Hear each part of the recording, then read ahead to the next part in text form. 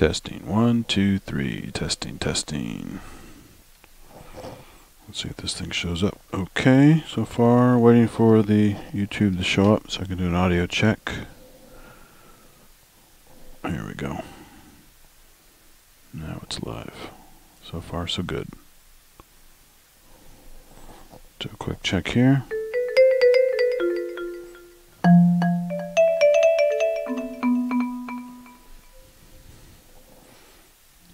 Cool. Very good, very good. So I'm going to go ahead and put the thing in here.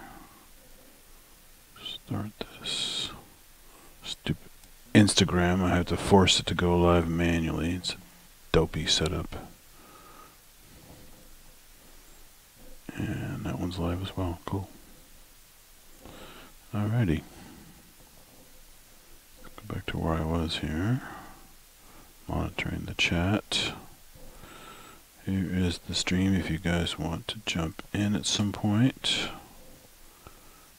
I'm going to go over some audio demos for a bit here. That's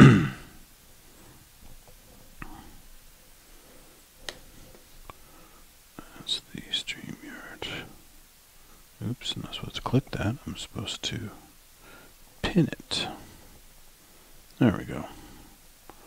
Message pinned. Okay, so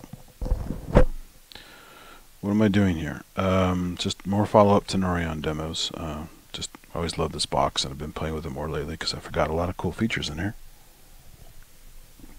Excuse me, I'm getting some tea here in my throat. So what have I done here? Right now I'm running the Tenori-on. It's MIDI in from this KeyStep Pro, just using one MIDI channel right now. I put a delay on here so you can hear, you know, if I turn it off, you can just hear the natively, but it's just more fun with delay on it. It just sounds better. Just on a nice, you know, this is all samples. It's AWM2 samples. There's no actual synthesis engine in Tenori-on, although you can do synthy things with the samples, like any good sampler or sample playback unit. As I said before, you have 16 layers, represent 16 MIDI channels, 1 to 16, this way. You have, and that one page is called a block. And you have 16 blocks, or 16 pages. So if I go here, I can actually jump through different blocks. So I can have a whole song or a series of songs built, and you just jump between the two, this way. Between the 16 pages this way. So that's blocks, and when you save files, you'll see it says, do I want to save a page, or they actually call these, also call these loops. This is looping tools I showed before, but I'll go over it again. So this is right now in the standard. This is. Let me just verify something real quick here, so I get the terminology right, because I said I don't use these that often, but I want to make sure I'm giving you the right info. So we are on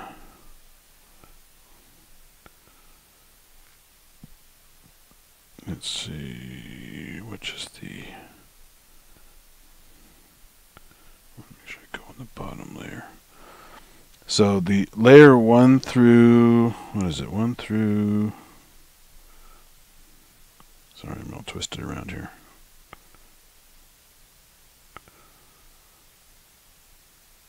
One through 9, sorry, 1 through 10 on the software version, which I'll show in a little bit. This iPad version I was able to dig up. They have score mode, and I believe it's the same on this on the hardware. I thought they had less score on the hardware. I thought it was like 1 through 7.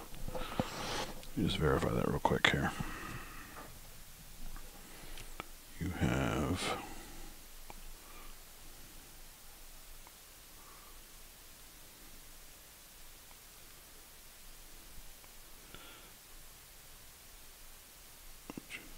so that's a score mode. You can see the DAW style playback head going side to side like that. So it's that is, yeah, so 1 through 7 is score mode. For some reason, the iOS version, I think it's 1 through 10. But it doesn't matter. So this is your typical mode you would expect from a DAW scrolling playback head. It's not only showing you that it's a playback. You know, I can stop the playback. Back this out all the way. It's paused right now. So if something were playing, I start it up again. If I'm in this mode and then I hit cancel, I'm in the menu mode and I can dive through with the scroll wheel here and do some stuff. The scroll wheel actually has some cool functions within some of the layers for performance. So, yeah. So you have your score modes. Right now I'm in layer 1, which is a score mode. I don't have any notes in here right now, but because I've MIDI'd this to this, I'm actually MIDIing in on channel 1. Score 1 is channel 1.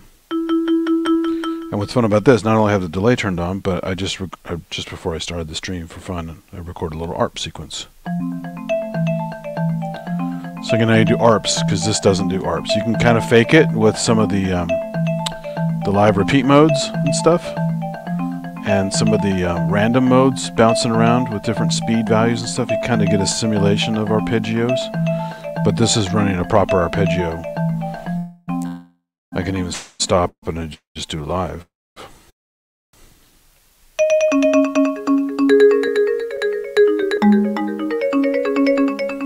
So that's the thing about using this with MIDI. Most people use it as a MIDI out, as a sequencer, which is an awesome sequencer. So you can basically control your modular via MIDI to CV, or the MIDI direct if you have the proper interface. All of your rack units, all of your synthesizers, keyboard samplers, whatever you got, that drum machines that take MIDI. This is a breakout. So if you ever buy a used Tenori-on, whether you buy the TNR white, which is the TNR-W, white LEDs, LEDs on both sides, magnesium metal case, battery compartments on the back for 6 AA batteries. So it's totally mobile, very sturdy, nice and shiny, beautiful unit. And the screen is a green screen. If you buy the TNR-o, that's the orange model that came out later, is lower cost. Plastic case, no back LEDs, so these in the back here don't show up. So if you're in a live performance, we want to show the audience what you're playing. You're pushing buttons here. These are not buttons, these are just a visual thing. You don't have that on the O, the orange. But the LEDs are orange, the white plastic case, kind of an off-white color, orange screen. And it's a cool unit. So definitely you wanted a Tenori-on, you don't care about portability, you want to save some money, etc. That's why they created it. The problem is, so it's also DC only, right? No batteries, so you have to always plug it in. This one I'm not plugged in right now. The DC port is not plugged in. I'm on batteries. You get about 5-6 hours on batteries normally, which is pretty good. So make beats on the train, on the plane, whatever you want to do, and then bring it home to work on it some more. The cool thing about this is you have all this flexibility and it's sturdy. But in any case, they all basically work the same other than that. Like I said, the software has some differences. The TNR-i and TNR-e, which is more like an EDM kind of electronic dance, techno kind of sound set, versus the TNR-i software pretty much mirrors what this one is. Although, like I said, some of the features are slightly different, but the sound set is basically the same. And as you've seen before, you can also load your own samples on here. So 256 buttons, 16 by 16. You narrow in your layers. I'm in layer 1, score. This is my, all these quick buttons here give you some hotkeys. These are basically local settings. These are more global settings for the most part, with some differences. So like this is my layer. So layer 1. Layer 1 uses this preset, which is you just crosshair it in. Now you can use the scroll wheel to jump between. So watch this. If I play this, no, sorry. Why is it not playing my sequence now? Oh, I forgot to hit play. See, I had it in pause and I forgot about it. Always look in your score mode. You should always see the thing moving if you want to play. Well, theoretically, why is it not playing now? What the hell is going on here? I'm in that mode. I'm on that preset. My volumes, these are my volumes. So layer 1 through 16. Kind of a medium volume, is not maxed out. These are also MIDI volumes, by the way, too. So as I've shown you before, and I can show it again here. If these are down, they will not only not produce sound locally with the built-in engine sounds, but they will not produce sounds over MIDI. So I have a trick for that. If you want to do mix and match, if you want to do all Tenori-on external, so like an external brain, this is just a sequencer here, but if I had a synth here and I wanted to control the synth from Tenori-on, but I didn't want any Tenori-on sounds, and I didn't have this plugged in to block the speakers having sound, and just hear this annoying Tenori-on thing, had nothing to do with my music. Because if you turn the volume down on a channel, it will just make that channel dead. Well, if you want to use that channel for something else and don't want to hear it, then you can actually use nulls. So I basically made a null preset. I can apply it to any of the channels, any of the layers. And that way you can mix and match. Use the audio path from Tenori-on mixing with the audio path of an external synth of some kind. And you can do it that way. So it's kind of not, and that's not documented in the manual. I just kind of figured that out myself. But it works out pretty well if you do want to mix and match. Most people do one or the other. It's all Tenori-on with your own sounds and some of the sound slots here, as well as the internal sounds. With some external effects, you can mix and match a little bit. Unfortunately, there's not, this is a portable unit, so there's a master out. You can't do insert effects or whatever, but you can get clever with it if you want to multi-track it or something like that, and don't do it in one pass. But like I said, most people use either these sounds only internally, or MIDI this to something else and do it externally. They don't care so much about the mix and match, but I wanted to have the flexibility because some of the sounds in here are pretty good. And one of the tricks I was going to show, if I can find out why this decided not to, I'm going to just power cycle it, because why not? It usually fixes everything.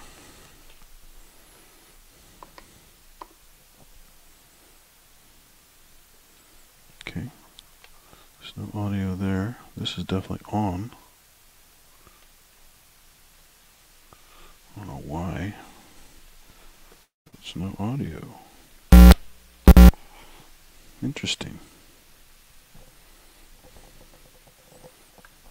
This is definitely still playing. Oh, haha! Little trick, another trick. I just totally forgot about this. Those of you who haven't used a KeyStep Pro, I don't know why. There may be a setting to turn this off. I don't know.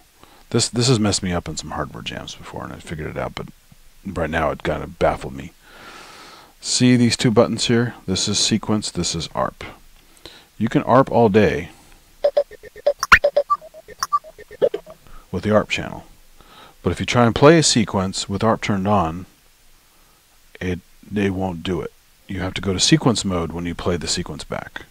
So you build the stuff, so you have it on record, and you can do this just fine, right? Then when you're going to play it back, you have to remember to change the sequence. And let me just make sure I have the right layer here. So layer 1, we're going to pick this one again, I think it was.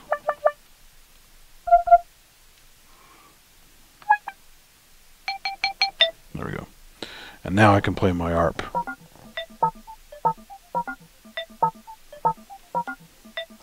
Now while it's doing this, I can audition using the scroll wheel without having to hit each individual button.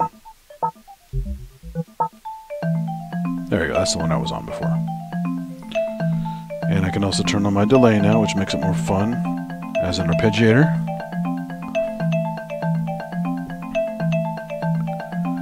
And now when I'm in this mode, I wonder if this will interact. I haven't tried this yet, but I'm going to use some of the local settings on here and see if they modify the incoming MIDI. So right now I'm on the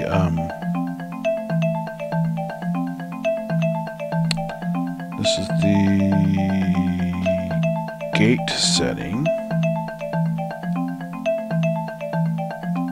Okay, it doesn't affect it.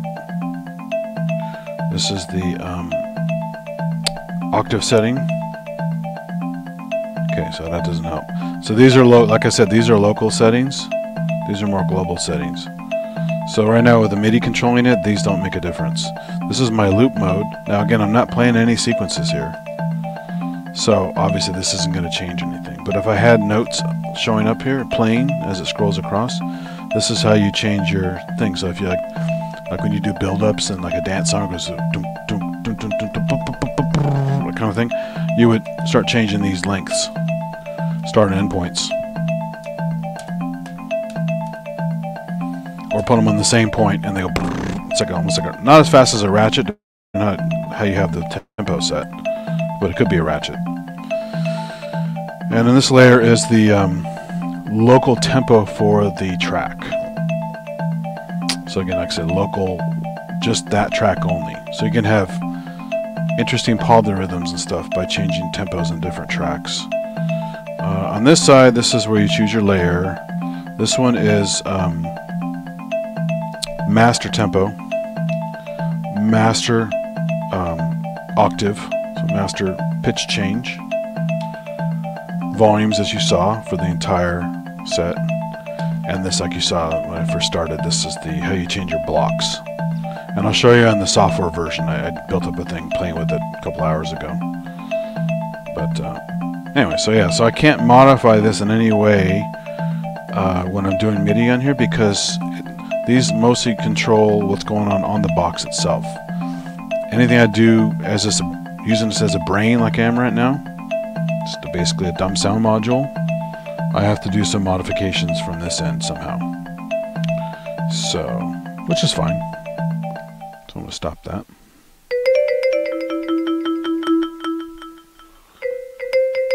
Interestingly enough, I thought pitch bend and mod would work on here. Could have sworn they worked before, but now I'm doing pitch bend and mod, I'm not getting any changes. So I might have turned something off to prevent that. I'd have to check. Manual is actually pretty detailed. There's a quick start manual that's very graphical and nice, easy to use.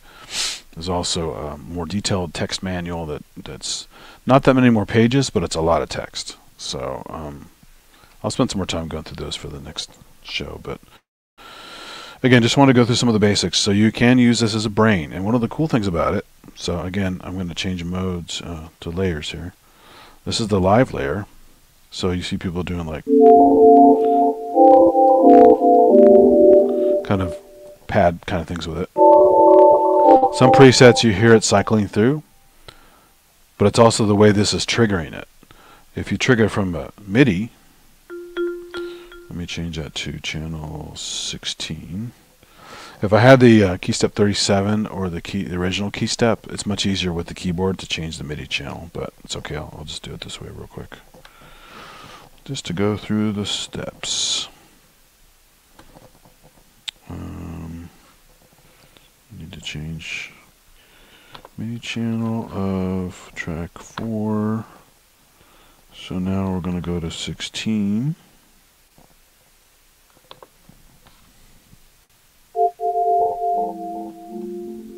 So if I do it here, it's got brrrr here kind of repeating. It's doing it here, but a little less, but similar. Some of the sounds here actually loop very, very well. This is something, again, I stumbled across a while back. Use this as a pad box. So all these samples are maximum 0.96 seconds.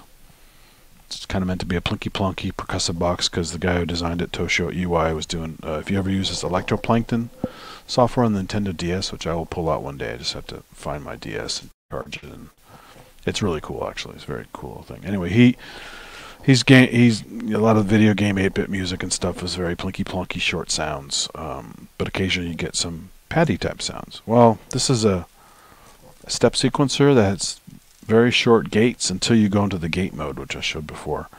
By default, though, they're all kind of short sounds. Like here the looping is very good on this one.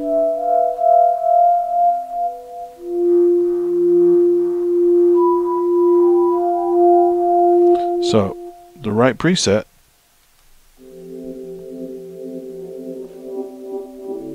you can hear the loop there, but it's still pleasant. Some of these are really nice. Some of these are not. And again, you got to kind of figure it out which one works for you. And because some of these have a grow function, because these are used for there's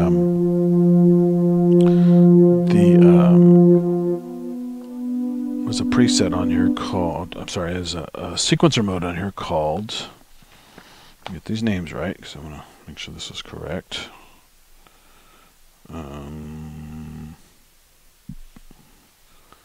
So we have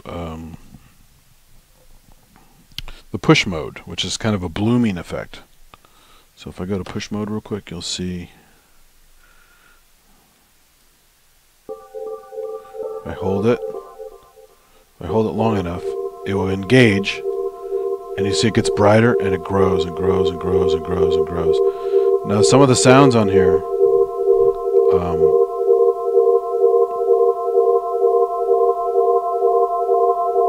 see how that, so they actually have, the way it's looping, it does this nice, almost a filtery kind of thing. Well, when you play it directly, like a filter sound, what sound was that? So over here. So go back to this mode. So the sound I just played on the bloom mode.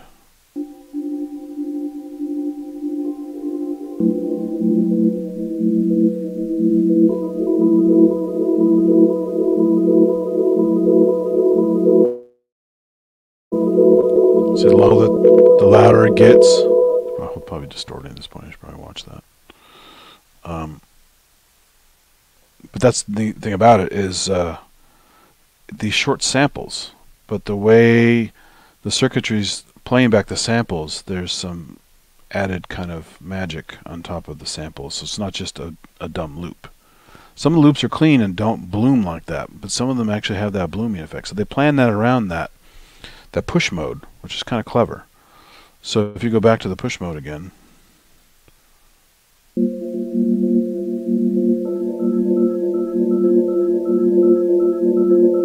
got two of them blooming now, and I get another one.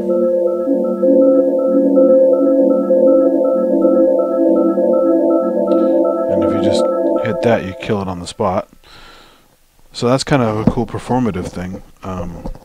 Good for live stuff, not just to sequence, although you could make that part of your sequence that you save, because this has not only sequencing functions but a master record function. So from the moment you hit record on the internal recorder, it will play back anything exactly as you played it, even if you made mistakes. So it's kind of a cool global record function on here that you can use, as well as sequencing the hell out of everything and using all these different layers of sequencing with all the blocks.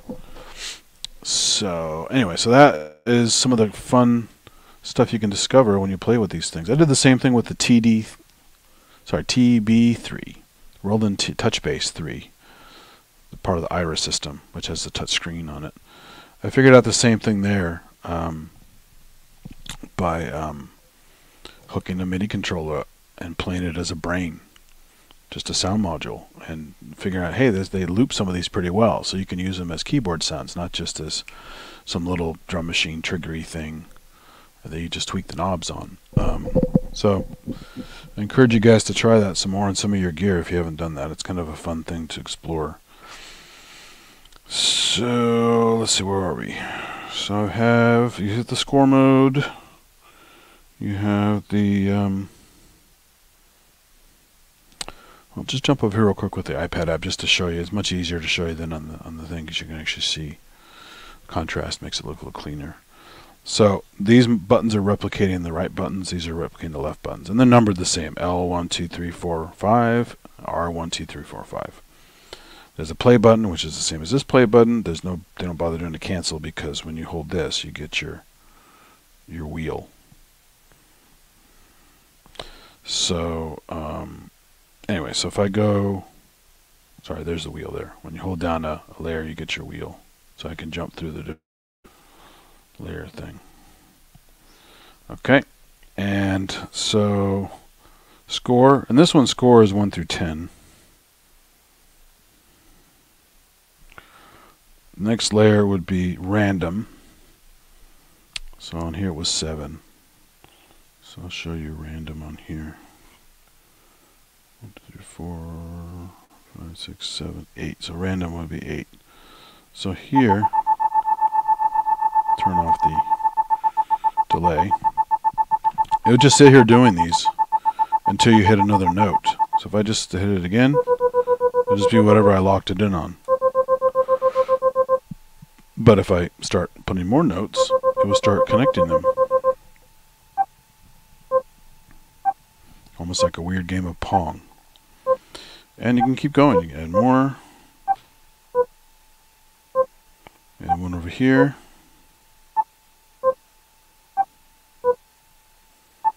But that's not all. You can use this button in this mode and start manually moving them little by little. Just control them. And so you get a series of different pitches to add some unexpected bits. So here's a live component you could do as well. But even more fun than that is you have other stuff to do on here. So you want this to be automated. So you can either go clockwise or counterclockwise. Hold this button down, spin it, and the speed you spin it at, it will spin. And I could stop it, I could reverse it, have it go the other way, I can make it go faster, slower, or whatever, based on how fast I spin it. So very clever. Again, you don't see this sequencer anywhere, right? Even OP1 has some pretty interesting sequencers on it, but this is very visual and bizarre in its own special way. And again, you can change presets. If you just get bored with these presets, find one that works well.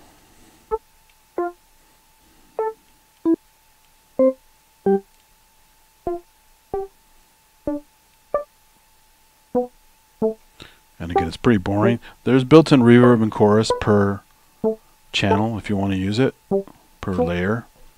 But they're not really that deep. I mean, the reverb's useful for the drums and stuff. But the chorus is not super crazy. That's why an external box is fun. Especially if you're only doing one layer at a time. So I can do. Now I can speed it up.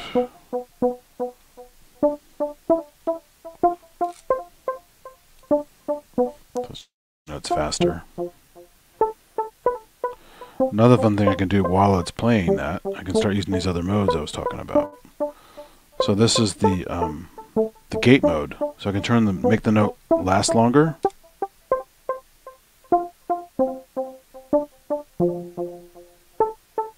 It's a pretty plinky plonky sound anyway, so it's not really obvious, but I can make it super short.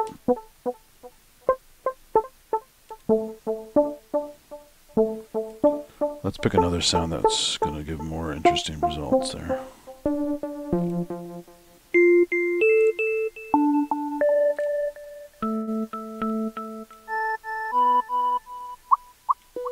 Little drip noises. Sounds like an organ type sound. So again, if I go in here and I do make it real blippy, or make it long organ sounds.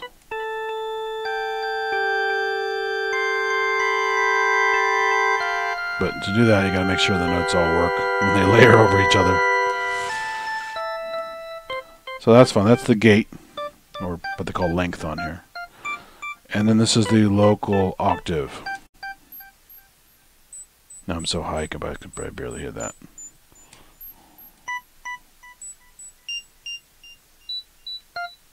Go down.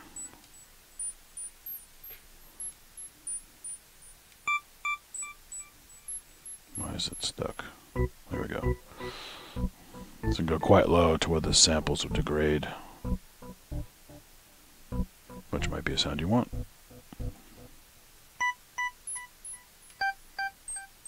Why is it getting stuck there? That's odd. I haven't seen that before where it gets stuck. It could be, I never tried it with this, there we go, this random mode before. But anyway, so any of the modes you have these tools available. And then this is the speed, the individual speed per layer. So speed it up.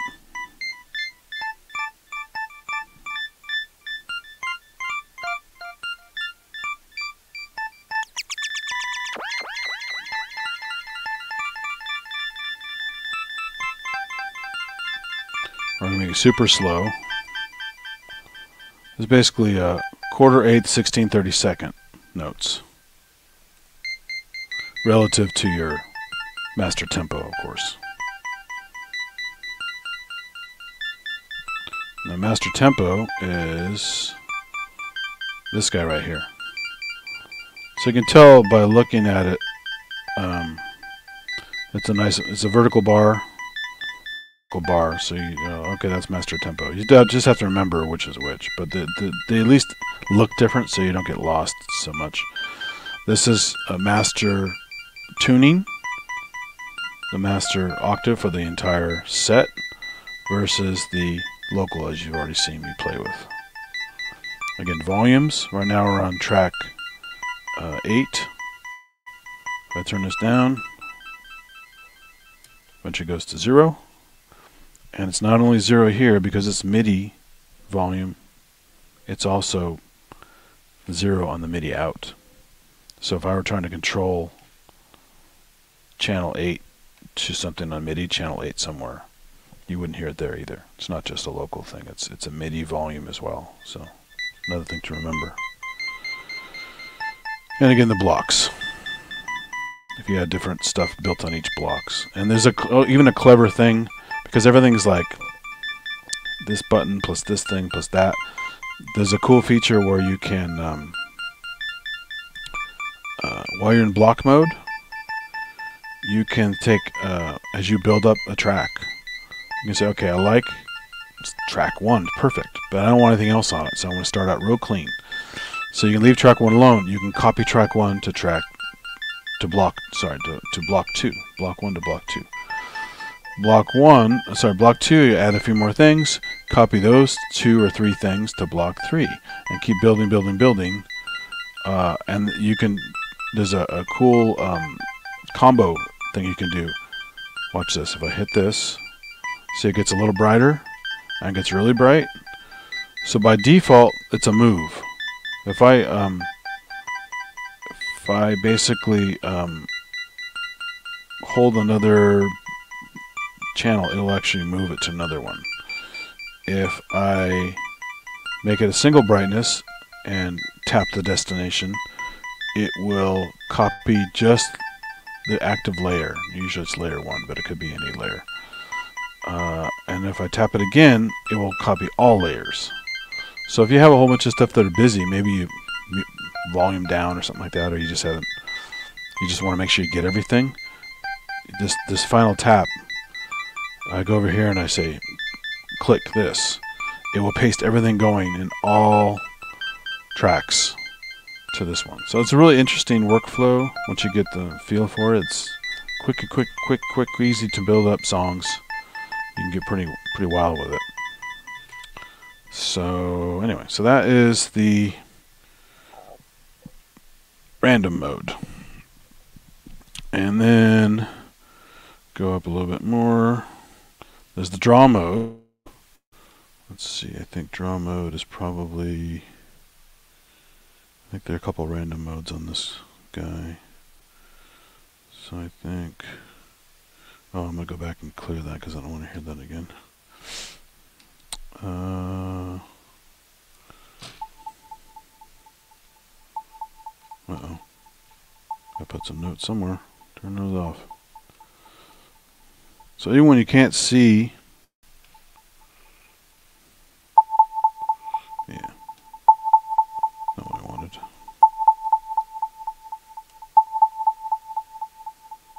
Wait, what did I do? Sometimes you get rogue things, you can't tell what you're doing. Just turn it down until it stops. Okay, so it's the 4th one down.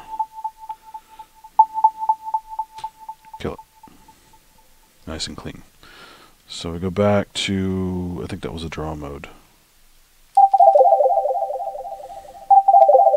So this mode is interesting because it's additive, and it'll just keep adding, which is kind of clever based on what kind of sound you want to use. I'm going to turn off the delay so you can play like individual notes and have it stack.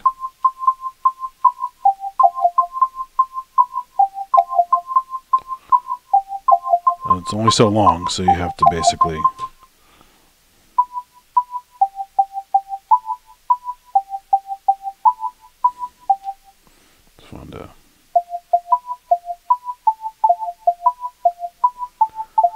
now while it's doing that, I can also do these like flourishes with it.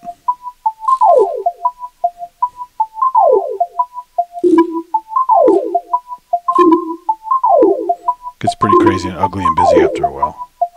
Also, you notice each layer, depending on which tool I'm using, has different shapes. So right now it's squares. Some are diamonds, some are X's. There's different little things. And you can go in and tailor all the visual artifacts to stuff as well if you really want to customize it, if it helps you remember what you did. Because when you're playing and everything's got layers on it, and your visibility is only one layer at a time as far as what's bright, you know, you can still see little things bouncing around and kind of in a glance you know how many layers you have involved, stuff like that. So you can, it gets pretty interesting. So that's the draw mode.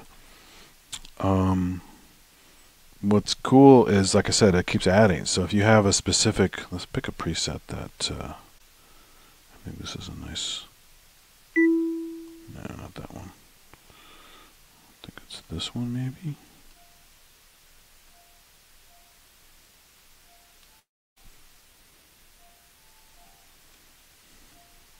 It's awfully low.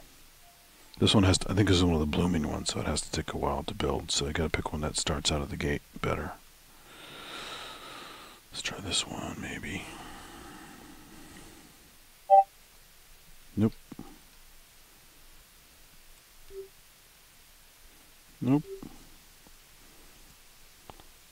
Let me go to this layer and figure out which preset I want from this guy. This is set to layer 16, so I can quickly browse the presets on here.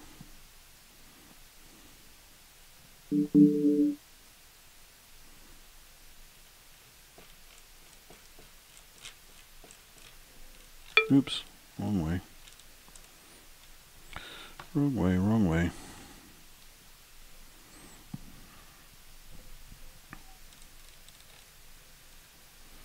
No, there we go.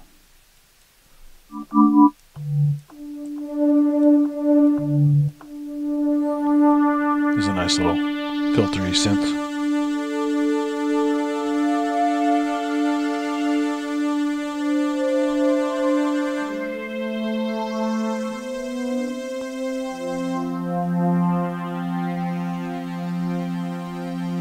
Oh, I forgot to mention, this has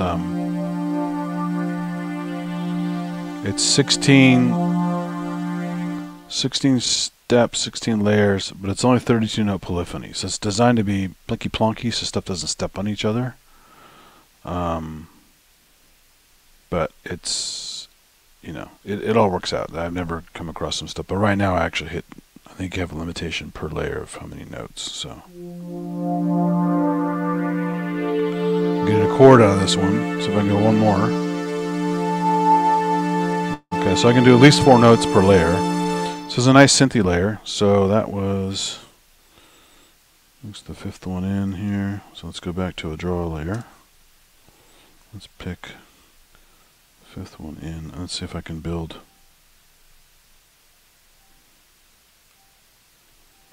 Okay, so that's, some of those drawn out ones don't work on this layer. You're not going to need time to grow.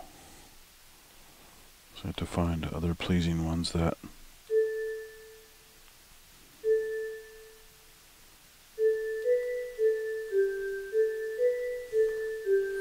so you figure out a cadence and some notes that work for you. By the way, I also forgot to mention, by default this is set to Ionian. So it's C major scale, all the white notes. Got 2 of the white notes essentially. Until you go in and change the settings. You can again, like any instrument, change the crap out of it if you want to. So right now, so I'm getting limited notes.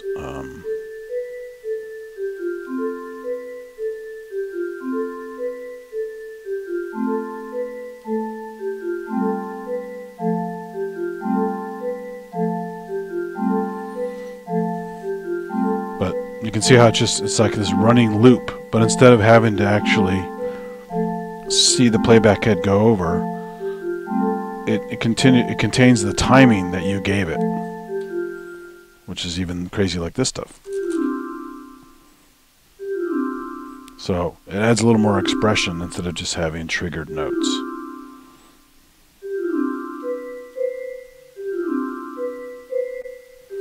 Not always useful, and again, it depends on the preset. And while I'm there, what the hell, I'm going to go with one of my wacky presets I put in here.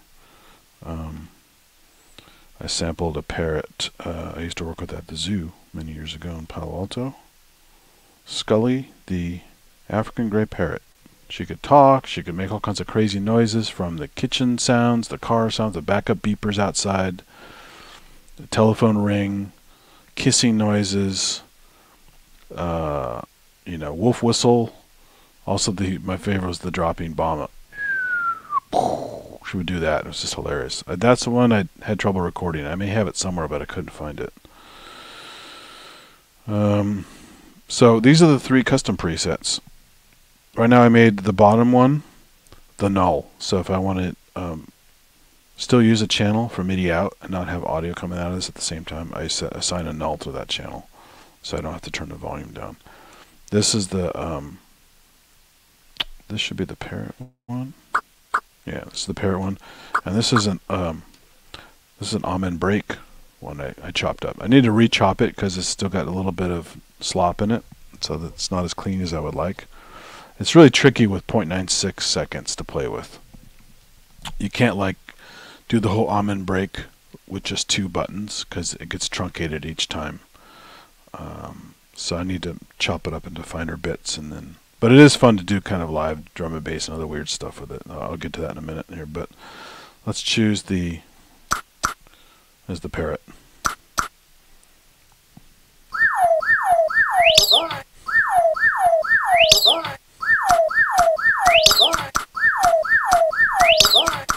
So you can build a little rhythm based on that. Again, it gets pretty busy and pretty ugly, so you'd have to dial it in and play with it, figure out what works for you. But, you know, what the hell. It's something fun to play with. And so that is the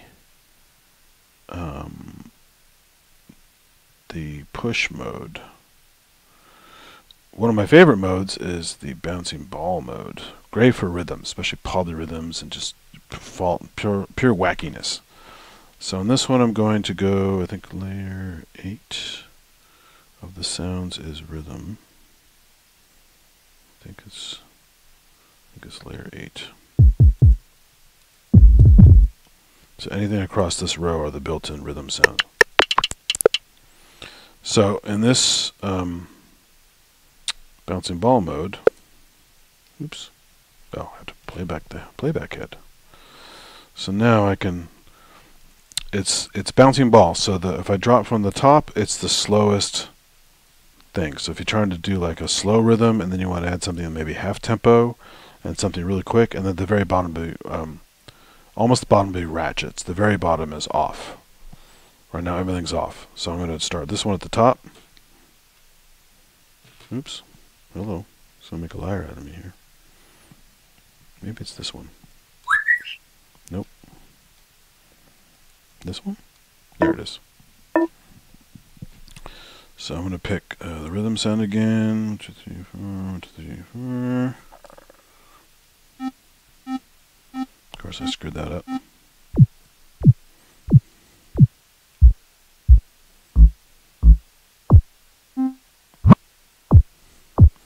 So it's like a kick drum. And timing is everything. You can go by start them at the same time, or start them off a little bit.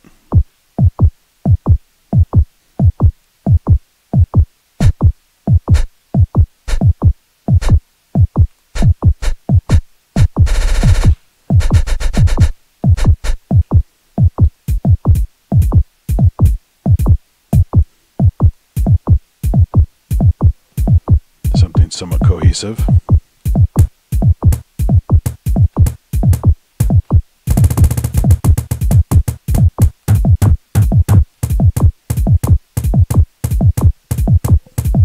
Not too bad.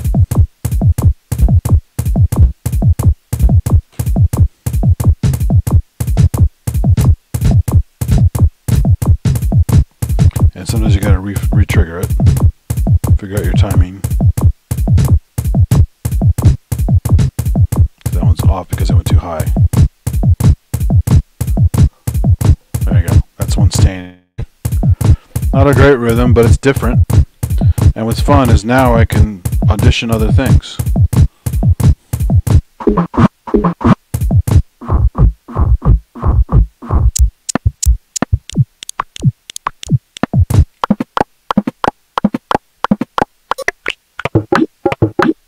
Some cartoon sounds in there. Almost a Middle Eastern thing there. That's pretty cool.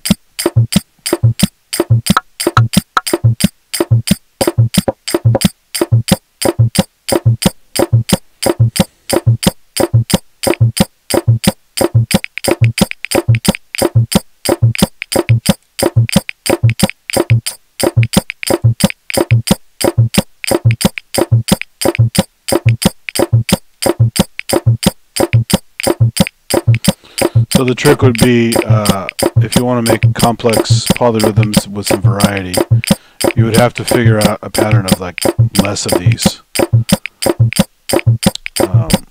and copy it to one of the other blocks, or just sample this the way it is. Take some of this stuff out, add some more stuff, make it work, and then either do it with multi-tracking, or you could actually figure it out live with the blocks. It takes some time. And again, this could all go over MIDI if I wanted to. Right now it's just all internal sounds. And put a little delay on it, might be kind of fun.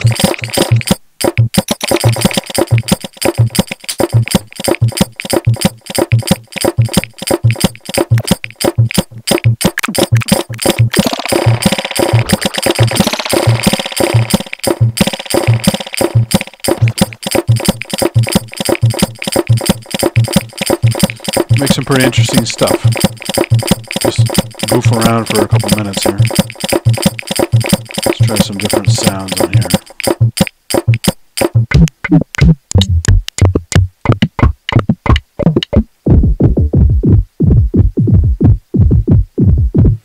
And now let's add the parrot sounds. Why not?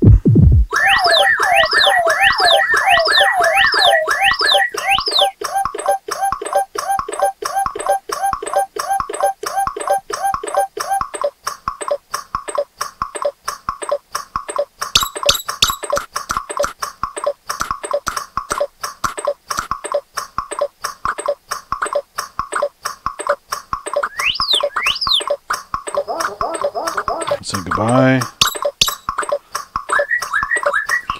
These are in a really fairly small, very live room. It's all like linoleum and hard walls and shiny surfaces. So the reverb in here was insane. So I had to use RX to de-reverb these. An earlier version I did was all full of crazy reverbs interacting.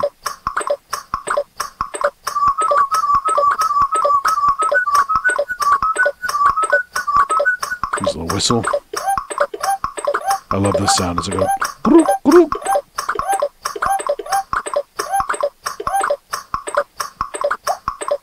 Water drip. Did really good water drip noises.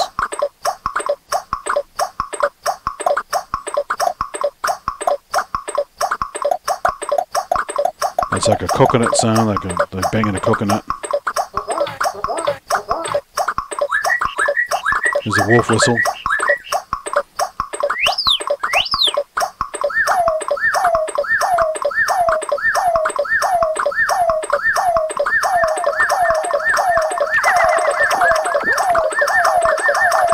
Some trippy stuff here.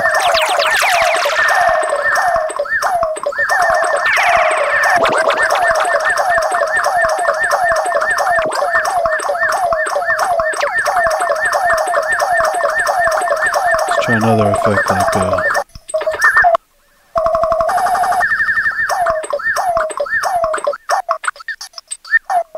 slicer effects.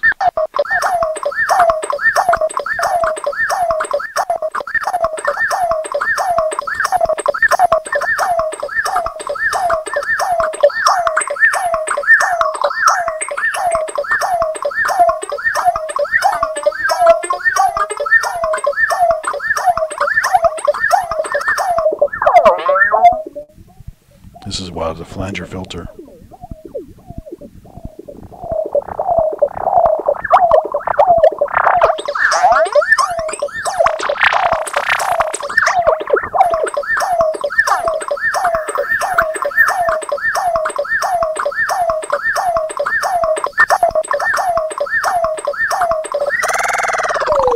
Grain shifter, this is a fun one.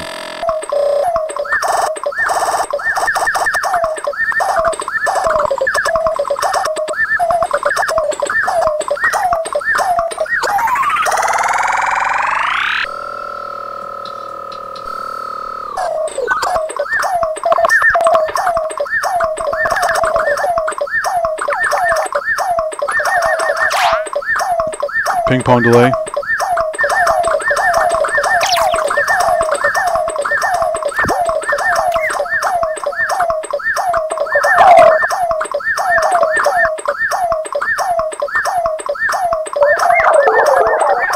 Some dub stuff.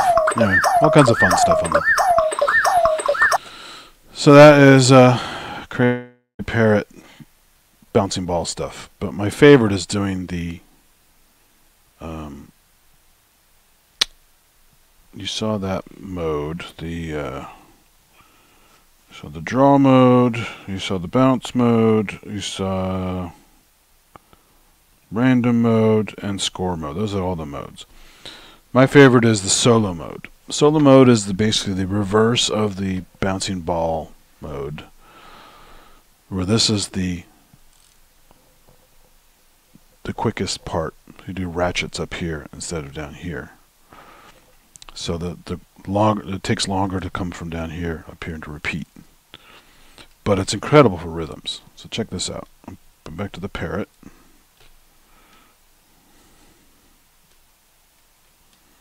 Just playing. Oh boy, I forgot to do that. Hold on. I forgot to kill that layer. Goodbye. Go back to solo mode. Parrot selected. This is fun, and this is the one I also use for amen breaks and other fun stuff. So,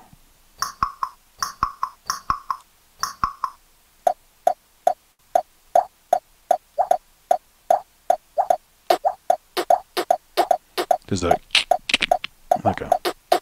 almost like a sneeze noise it makes.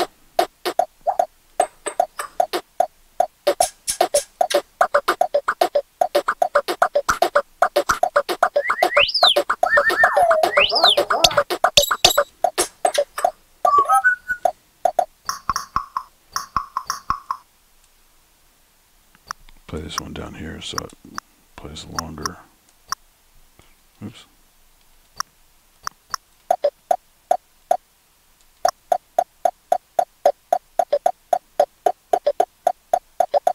Well, forgot I was gated it. Fixed that, I hit the gate by accident. Oops.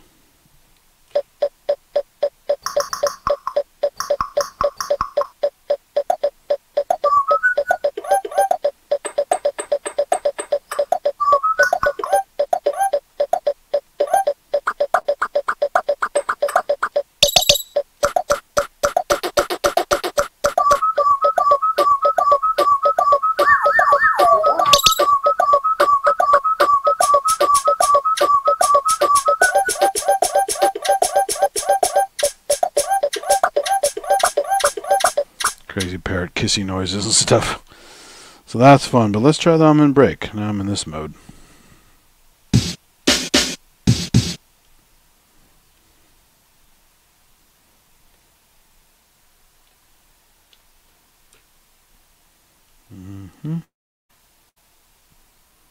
Okay.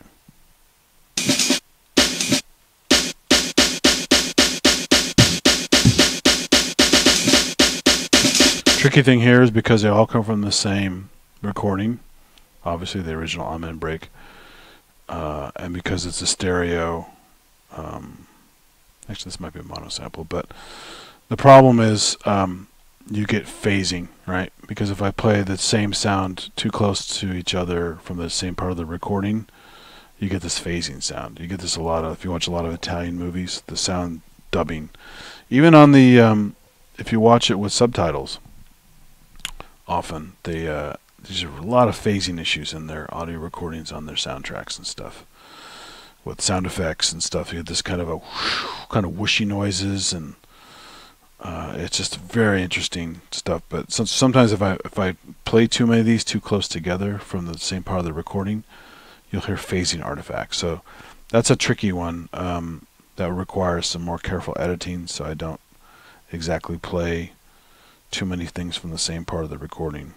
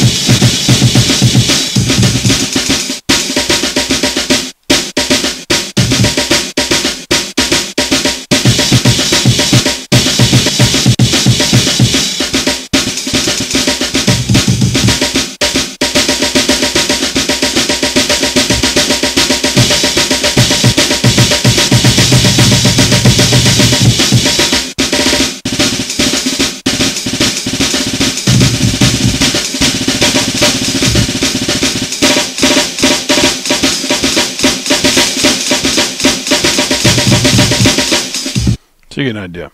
A little bit sloppy because I left too many long samples in there, or I should have truncated them more. This is an older edit. I made a few edit attempts to kind of slice these up a little bit better. Each time I mess with this, I figure out some new stuff.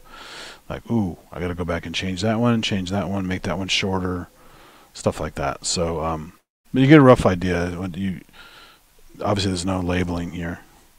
You only have 16 slots to play with, so you can only do 16 slices per preset. So you got to pick the choice ones you want to use, and you have to figure out, put them in order that makes sense, so you can kind of, dance around it, figure it out what works great. But so up here you get the ratchets.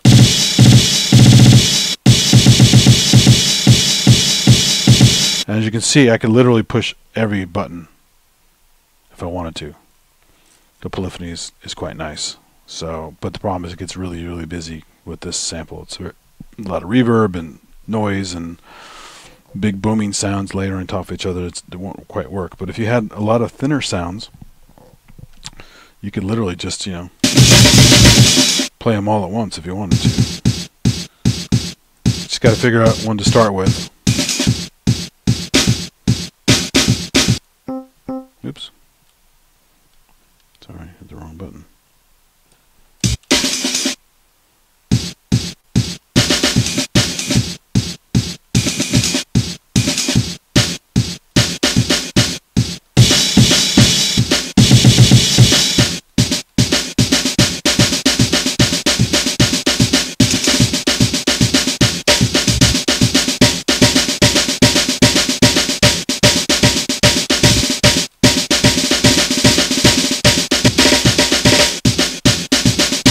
Get a little bit of phasing there. On certain ones I played that were part of the same recording section, you get a little bit of a phasing issue. So just a quick demo. Wasn't supposed to sound perfect, again, because the sound set isn't perfect. I need to edit it some more. But that's some of the power of this thing. And again, unless you've watched a lot of Tenori-on videos where someone's doing weird stuff, you've never probably seen this before. Most people do it like this. They pick a layer that's, they pick in the solo layer, they pick some kind of synthy sound and do pads with it, which is also very cool, especially some of these that evolve.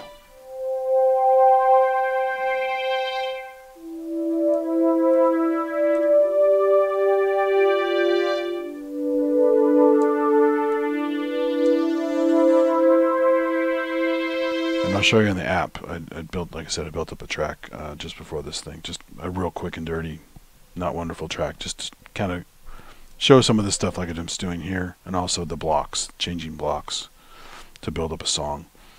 But that's, you know, a good overall view of some stuff I maybe didn't show before.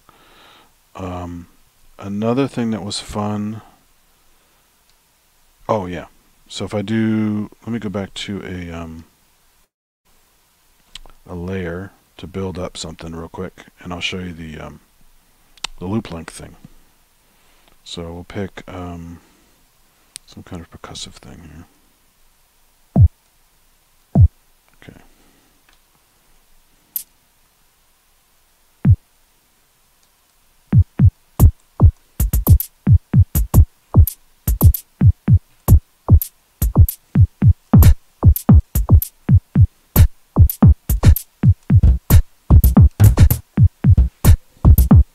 Simple percussive thing. Go into the gate mode. Some of these might be longer. See the bass rings out longer, the kick drum. More truncated. You can also, I think you can change the octave on this one, I forgot. Okay, doesn't work on the drum presets. Here's the loop length. So if you're in the middle of a song, you want to do like a build up.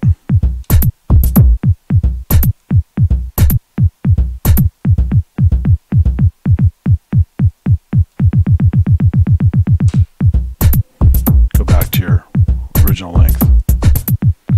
But what's fun is you can do this too. You pick, while this is down, you can choose where it's doing it.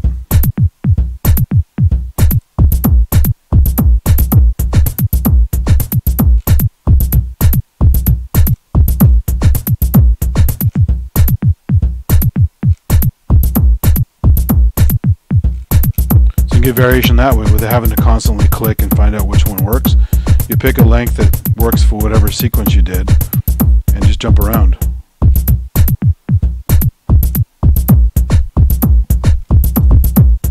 Let's try a little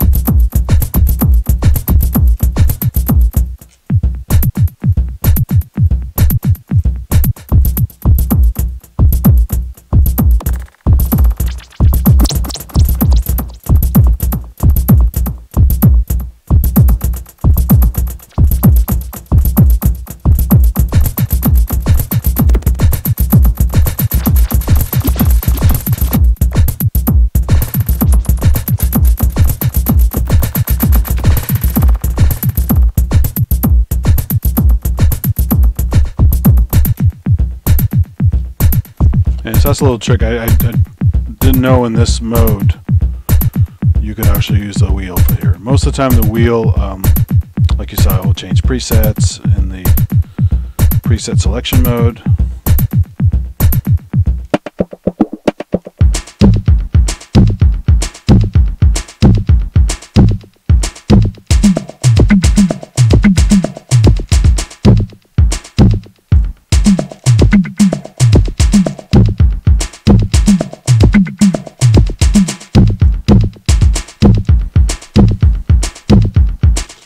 Anyway, so that's fun. You can do that. Other than that, I've kind of exhausted that. So like I said, using built-in sounds. Some are nice loopy ones that evolve, good for the drama that actually, you know, evolves over time. And again, I'm right now using MIDI in. I'm still on the original layer, the solo layer. that had this preset set. But I still have the other one loaded. I can play the sequence anytime I want. That's this one. Oh, I changed this since sorry, I forgot. I changed it to a rhythm preset. But if I wanted to change it to something else, this is right now stopped. It's not playing here. Now it's basically acting as a sound module.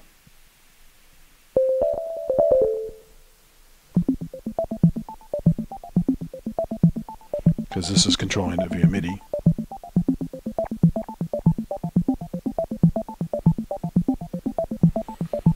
So this is what's fun about this is MIDI for some stuff, because this has 4 tracks if I wanted to do 4 tracks on here. And then I could also have some presets on here, sorry, some steps already set up on here for other sounds on here as well. So again, just using Tenori-on for everything except for some of the sequencing. Or you could use it as, like I said, this is a master controller, control the whole studio from this, a bunch of gear, modular, whatever, and just do MIDI out only. Or the other option, which I was talking about before, which is why I created the null notes, is designate which MIDI channels are going to be local and which MIDI channels are going to be out MIDI, and then you can essentially go from there and do some pretty interesting hybrid things. Because again, some of the sounds in here are quite good, and like I was showing, some of them loop very well. So they do pads and they do some synthy sounds, stabby stuff, as well as good percussion, things like that. Or load your own percussion sounds in here and still use it as a brain, but with your custom samples in here. So the hybrid approach is also very cool. So what I want to do now is, you've already seen enough of this guy. As Nigel Tufnell would say, you've seen enough of that one. Don't point. Can never be played. So I'll move this guy out of the way. I don't need this sequencer anymore. So move this out of the way. And I'll bring in the iPad properly. And where did I put the audio cable for that?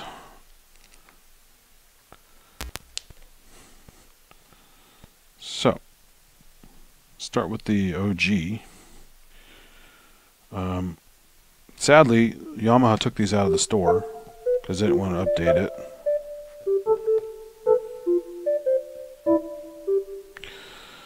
So you can't get this anymore unless you already bought it.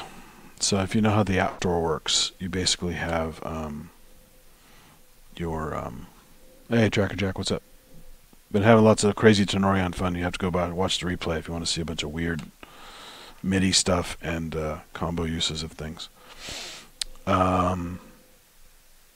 Anyway, so this app is really good, and so is the secondary one they made called, this is TNR-i, because everything for a while the iPad was, everything was something this, that.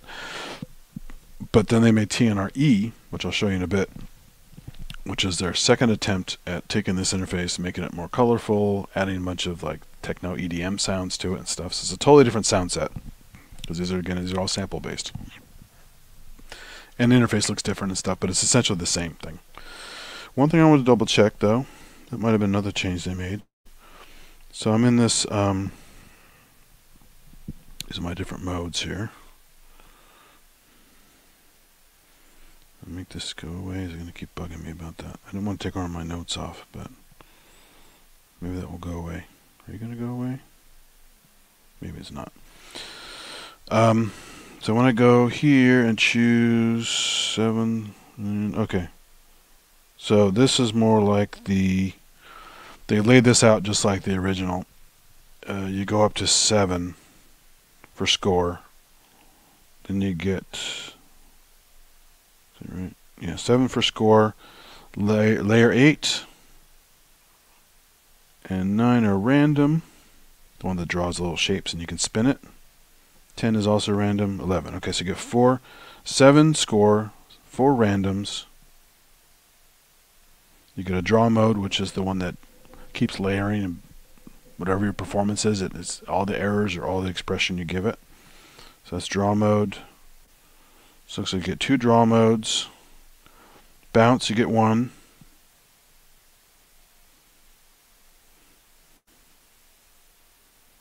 And push, you get 1. That's the one that blooms. And the sounds morph over time. And 16, my favorite, the solo mode, where I was doing the parrot stuff. Now I'm in break and all that. So, so this one mimics this guy. Not only does it look like it, but functionality is the same. The E version added more score for some reason, I guess because they figured people don't want all the crazy weird modes and many copies of those.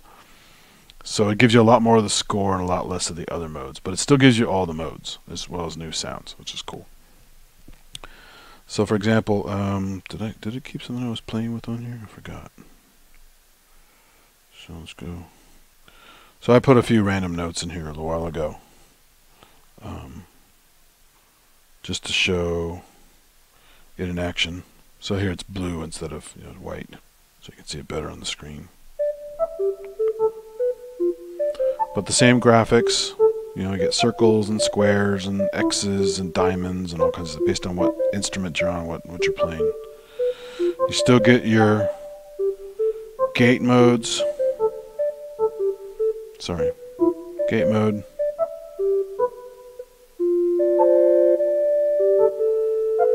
So make the notes longer. You still get your octave. Still get your loop points. And again, they give you the wheel. So once I change loop points, check this out, just like you saw before. Use the wheel and jump points.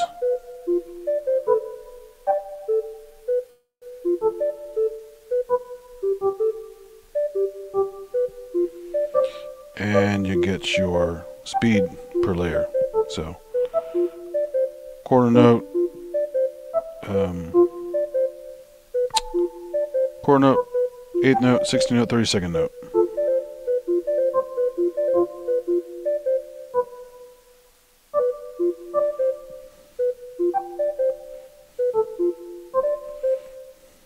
And on this layer you get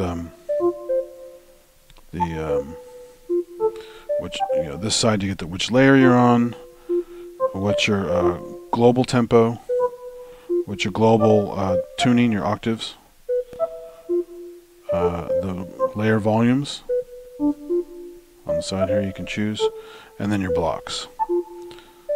So and it has all kinds of other cool stuff. When you click on the screen here, you get all this stuff that's normally all the menus built into Tenori-on with some extra stuff because it's software. You can do a lot more stuff. Pretty elaborate stuff actually. And because you guys, I don't know if you guys remember Whist. Hello, got more folks. How you doing, Dilip? So remember Whist? There's a thing called Whist. A lot of the core gaps when they came out were using Whist. I know Gaz used to talk about it a lot on the Sonic State app show that they had for a while. So this uses Whist, so you can actually connect to other apps, either through Bluetooth to another iPad or within the same iPad, stuff like that. So you have crosstalk between all the apps, which is pretty cool, and interact with things. Because one of the beautiful things on the original Tenori-on is there's a master and slave mode. And I have 2 Tenori-ons, but I don't usually put them together. But when my friend and I each got one back in 08, I think it was 07, 08 when I first got one.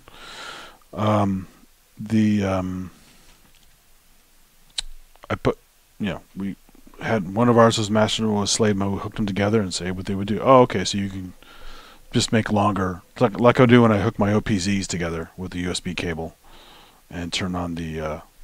I go and edit the JSON file so I can actually make one a MIDI slave when I feel like it, and it just extends your amount of instruments, so you can amount of layers, which is cool. But it can do more than that. That's just the most basic mode, is the master slave mode. But because of this technology, you can do master and then multiple slave off of it. So 3 or 4 or whatever. If you had all the money for all the multiple Tenori-ons, or in this case the software, you could run the 2 Tenori-on apps together, you could run Tenori-on with some other apps, you know, and control stuff that way. So there's a lot of goodies in these menus that I've only scratched the surface on. They go way beyond what the menu is here because of the connectivity and wireless and things like that. So that is the TNR-i app. Again, it's there in your history if you bought it already. It's iPad only. I tried loading it on my iPhone. Maybe at one point it worked on the iPhone, but it doesn't work on the OS I have now. This is an older OS, thank goodness, so this is working beautifully on here. But a lot of people are saying it's not working too well in the newer OSs. Although one guy got it to work mostly, not 100%, but mostly on the Apple Vision thing, the VR headset, which is bizarre because that's a really modern version of iOS. And he still got it to work, and he's got his goggles on and he's playing Tenori-on, which is pretty funny. So it's mixed results. So here's TNR-e. So immediately you see that the color scheme is different. As I was saying before, the layers are different. See, in this one you get 10 score and much less of the individual other layers. And I was messing around earlier just to make a visual demo as well as an audio demo of what this guy can do. So this is not some wonderful piece of music, but just to show the block mode and playing live while the other stuff is going on, which is a nice feature about Tenori-on as well. So for example, let's start off layer 1.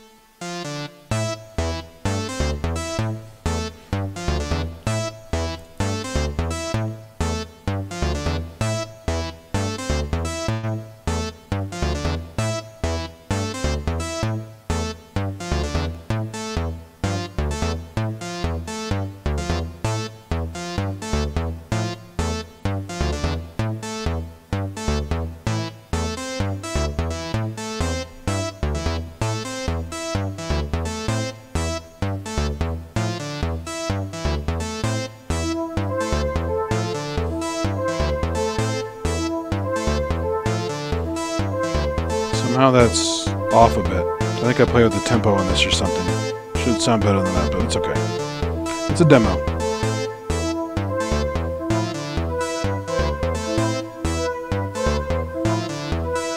Then I go back to this mode, which is a little simpler, and I can go to my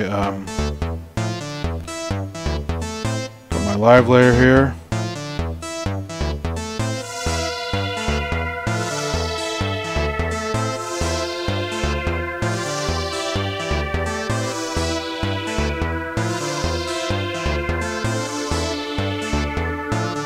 Visual pad mode, and it's evolving, which is nice. And then you can go another block.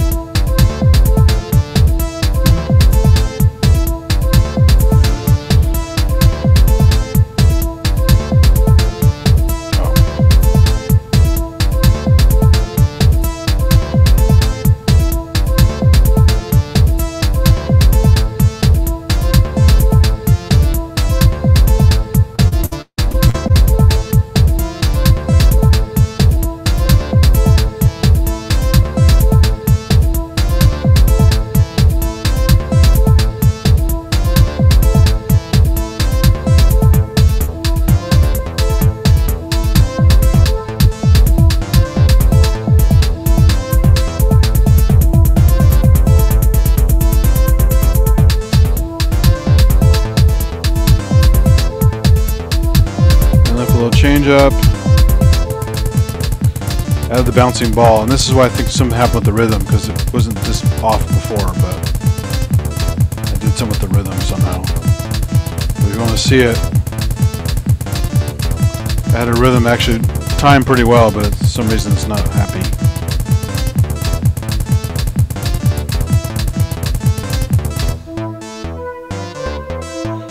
to this mode back again, and then I can go back to this live mode.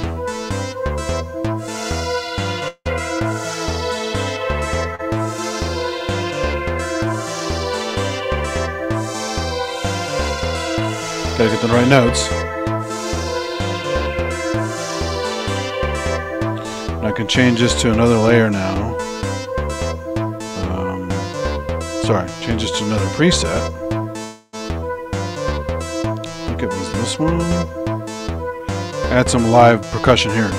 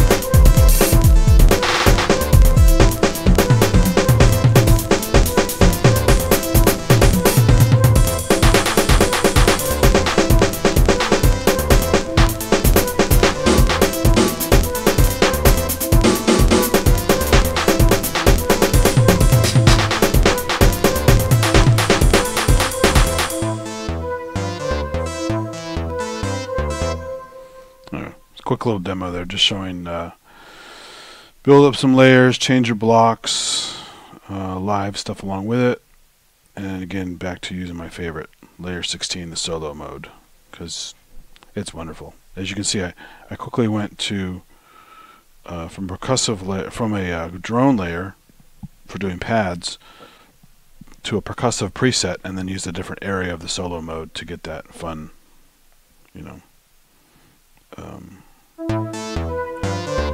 Turn this, turn all these off and just do live percussion.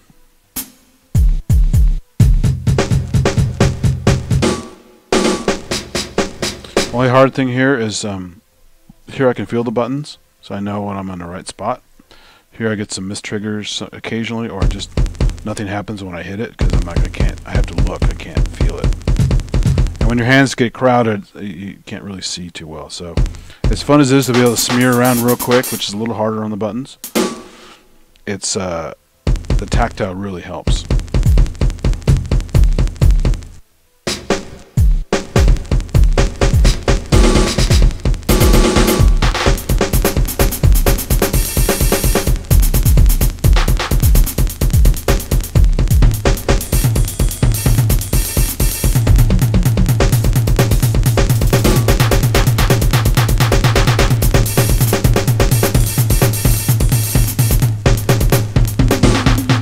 So, a lot of fun. So, also very useful, and of course, because this has full MIDI support as well as wireless and whist and all that stuff, you can easily plug in a Mio with a camera connection kit, and also use this to control this, just like I did this guy. This is just DIN 5 to the adapter, and I don't know if I mentioned this earlier, but if you do happen to buy a Tenori-on used somewhere, and it doesn't have this breakout cable, this is exactly the same cable they use on the Reface series. Reface DX, Reface CS, whatever. So that's kind of fun. This one came out first, but they decided to use this in the Refaces as well. So you don't have to go looking for the Tenori-on MIDI breakout. It's the same one as the Reface. So it's just something good to know. What else? So I've done a lot of Tenori-on stuff, more than I was able to cover before, because I rediscovered some modes that I didn't remember. There's some tea here along.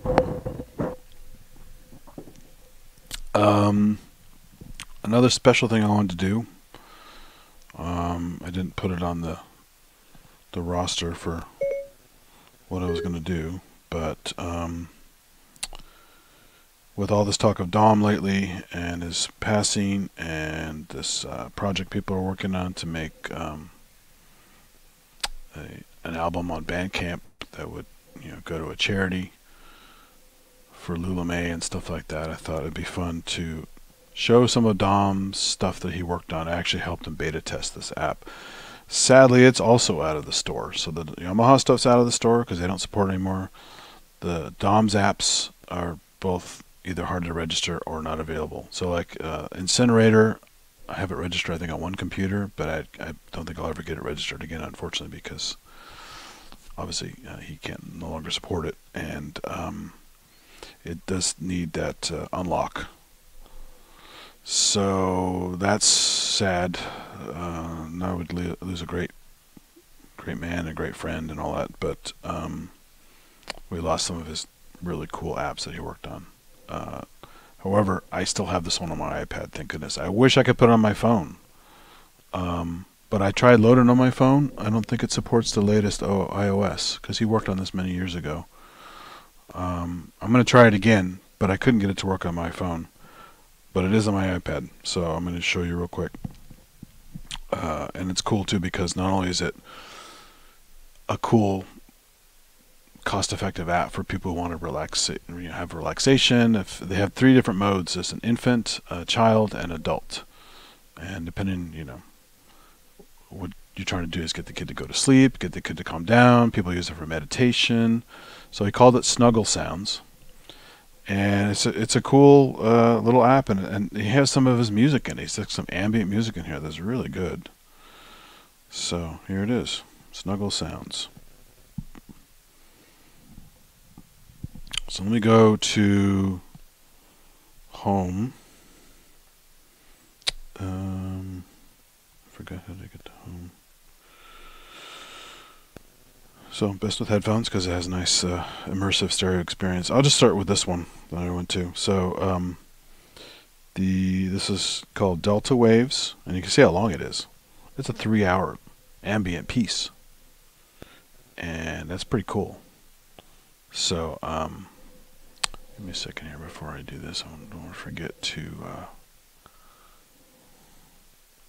Stupid Instagram is being wacky again. It only goes for an hour, and then you have to fire it off again because it has to be dopey. Yeah, whatever. Get rid of that. Let me just give me a second here to fire off. You have to get a stream key every time, and then you have to manually invoke it once you start the stream. It's really stupid.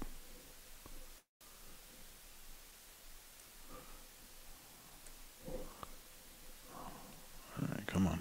Let's go. Let's go. Let's go. Live video. Public. Here's my stream key. This is such a terrible system. Copy. Repaste my stream key in here. So dumb. Save changes. And then it should let me restart up the stream here, supposedly.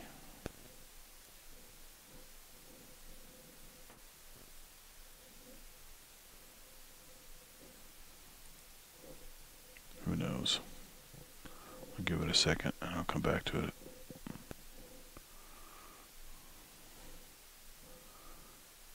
It's really, really a terrible system. Copy. Edit.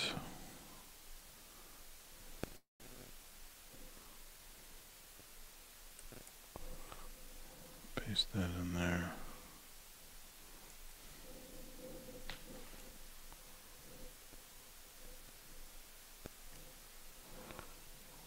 Save changes. It's not doing it for some reason.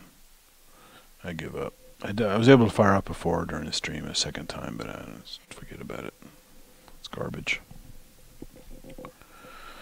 Anyway, so Snuggle Sounds. This particular one goes for 3 hours, so obviously I'm not going to play the whole thing, but I'll give you a nice little sample. And it's just really, look at this interface. This is clever. He made this nice little balance interface. You can make it brighter, make it darker, near, far, and then you can mix the amount of music. You take it slow or fast, and you can have more music and more rain. Very clever. I'd forgotten these features were in here. So here's your, so there's infant, child, adult. You can do random. You can save custom stuff. And there's even a little heartbeat thing in here.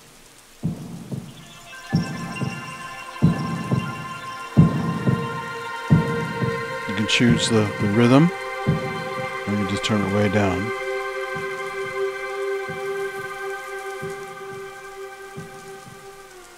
Super cool. And just let it play and get relaxed. This one's called Reflections. It's got little shoes there.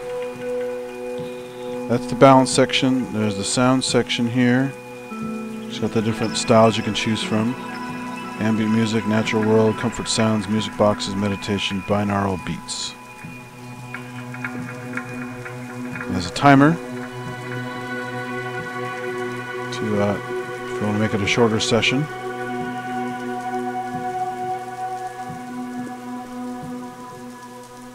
Very clever. So I'm going to stop that for the nice sample of that. Let's go back to adult.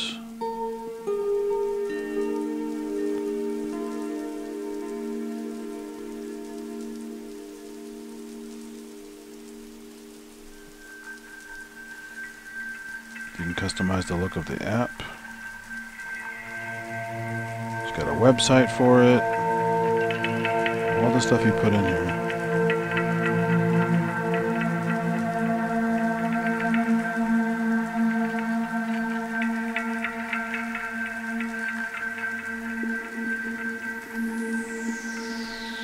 There's one called Beaches.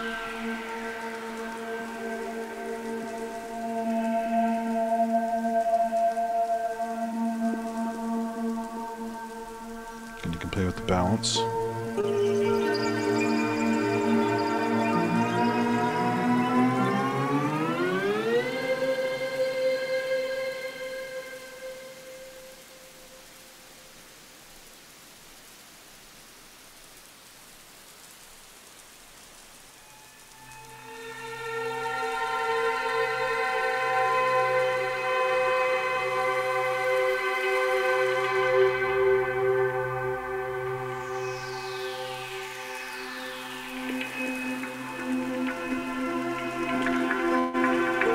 Really impressive stuff. More elaborate than, I mean, I play with a lot of apps, synth apps, music apps, whatever.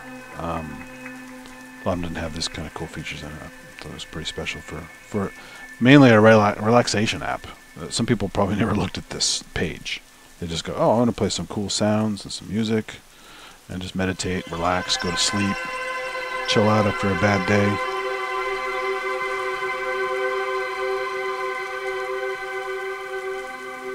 Try another one here. Here's, oh, sorry, this is Beaches. I didn't fire it off the first time. You have to tap it. Then we got some water.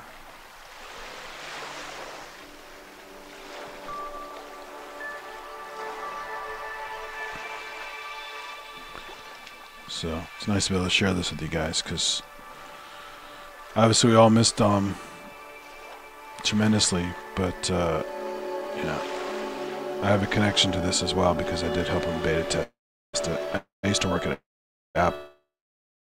I even made my own apps for a while, as well as testing stuff when I worked there in QA. And so I told him, hey, I'd love to, sounds like you're working on some cool stuff. I'd like to help out. So he sent stuff to me and I'd give him some feedback, and it's cool to see him finish this. And I think he had this out for about a year. A little more before he got ill. Anyway, so I think quite a few people at least knew about it and got to try it. It's just really sad that you can't get it anymore. If you did, like I said, if you did purchase it and you forgot you had it, you can go to your purchase history, just like you can for the Tenori-on stuff and all that stuff, and try to download it if your OS supports it. But unfortunately, you can't get this kind of stuff when it's left the store unless you've already bought it, or unless you jailbreak your phone and get it some other means. So let's try this one, Visions. Oh, nice. I love cricket sounds. Wind chimes, crickets, some nice synthy stuff.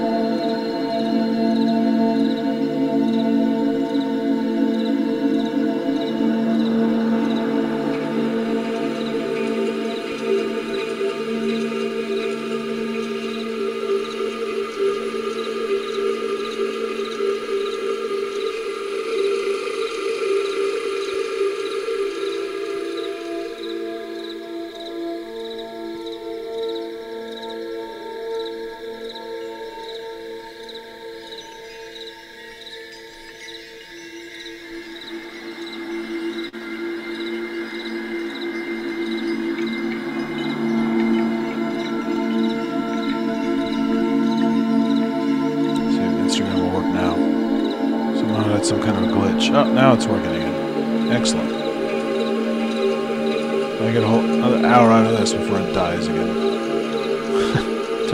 Terrible Instagram. Alright, those of you watching Instagram, this is part 2 of the live stream tonight, doing some Tenori-on stuff, hardware and app-based, and I figured since I'm on the iPad, I should do a nice little tribute to Dom's software. This is one he made, I think 2 years ago, maybe a little more than that. I forgot when I started beta testing with him. Called Snuggle Sounds. Designed for meditation, relaxation, helping people get to sleep. Good for kids to listen to, calming stuff. There's actually, I forgot to check the mode there. Let's go back to balance. Let's go to infant. So, a lot of the presets are the same as far as the music and sounds, but he's already done presets for the filtering for infant. So it's set to be a little more gentle, far rather than near, dark rather than bright. A little more music than sound effects, and a slightly lower pitch with this lower setting here. And this one has the heartbeat off. But that's pretty cool. That's an actual fetal heartbeat heard inside the mother.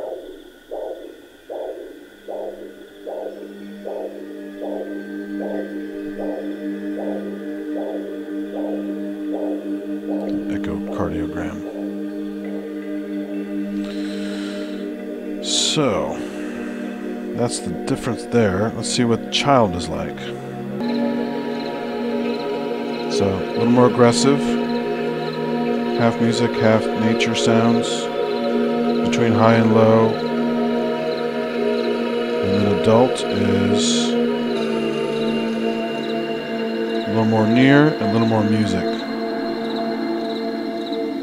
And you can customize your settings here with these surround sound controls. Default timer, I guess, is set for 3 hours, but you can set it to be whatever you want.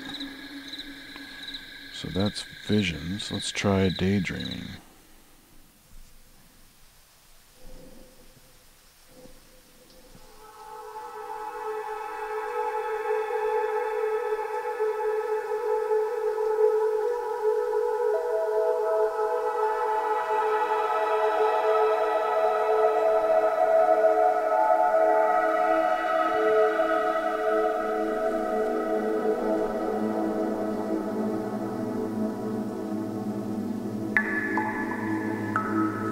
I bet I had a lot of fun making this. Some great, really great textures, ambient sounds. Nice mix of real sounds, synthy bits, nature sound effects, rain. There's probably even thunder on here at some point. I remember the ocean. I remember the real percussion. I remember some of the nature sounds, but I don't remember any thunder sounds. It might have been too scary for kids if you want to put that on here.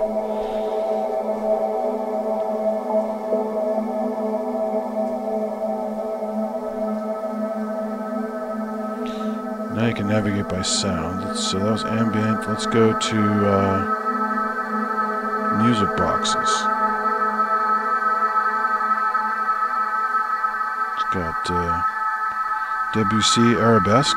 It's a great track.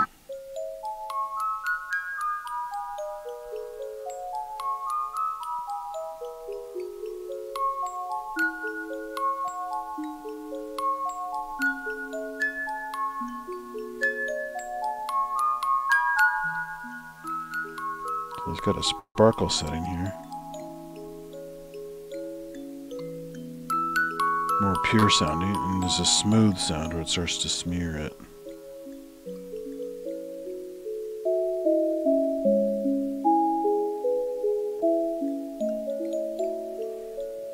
We'll change the speed.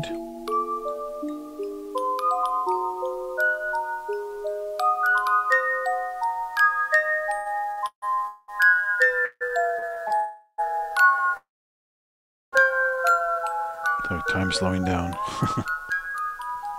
Very cool. So he also has some meditation sounds here. Here's Sonic Temple.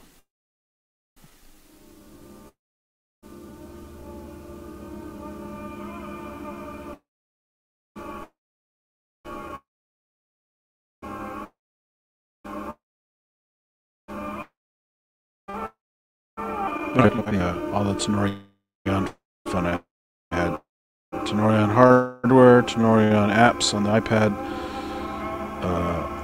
MIDI control, arpeggiation stuff, using this as a sound brain as well as a standalone controller slash groove box.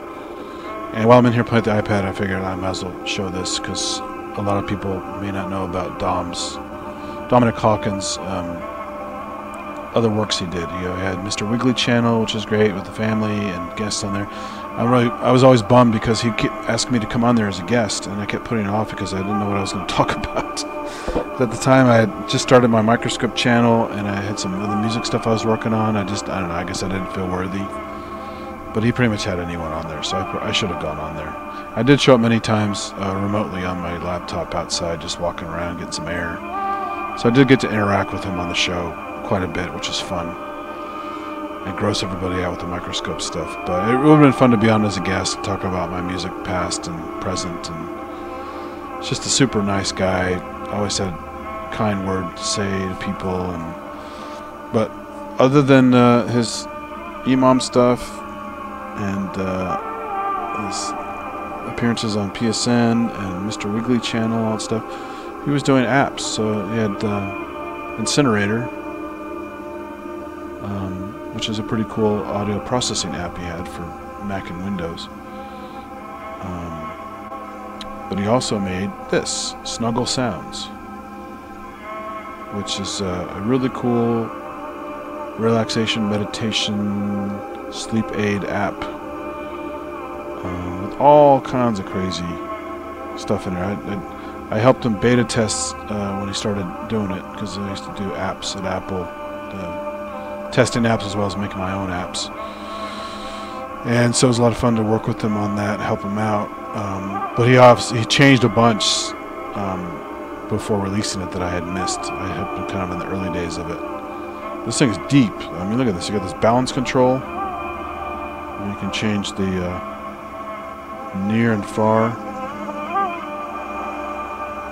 bright and dull. And then you have this more chants. more chill, ambient kind of music. And then a speed control.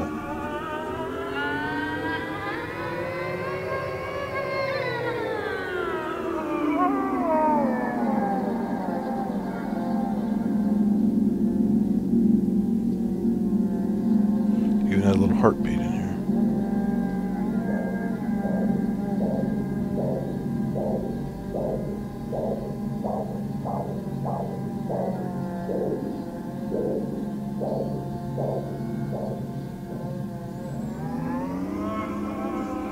Really cool stuff. So let's try some other sounds here. We got meditate binaural beats. This will be interesting. This is theta waves. Oh yeah, it's swirling around the field there.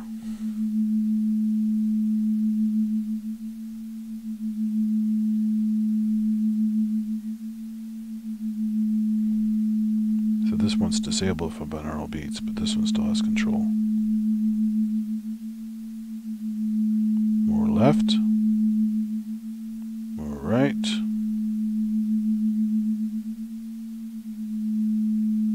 High and low theta. Pretty cool.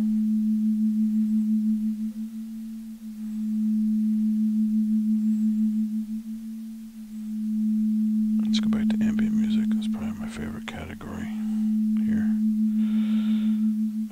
Let's do daydreaming.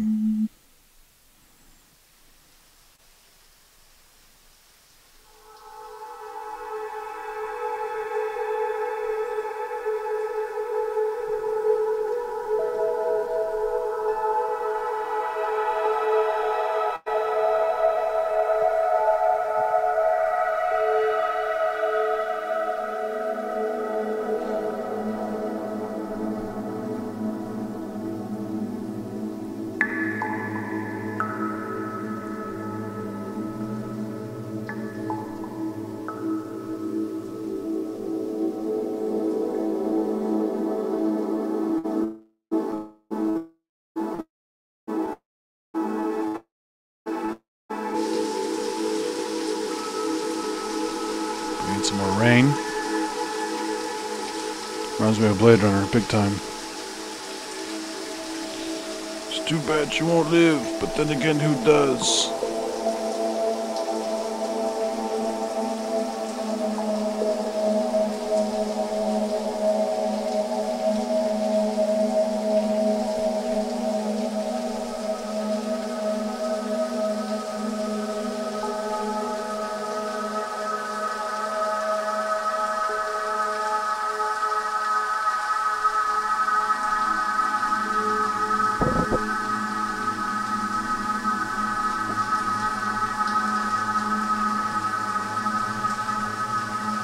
Very nice.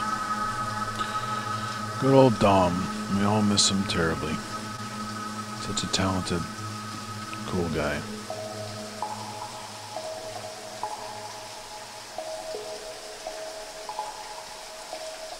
It's a shame this is the only way you guys can hear this if you haven't bought the app.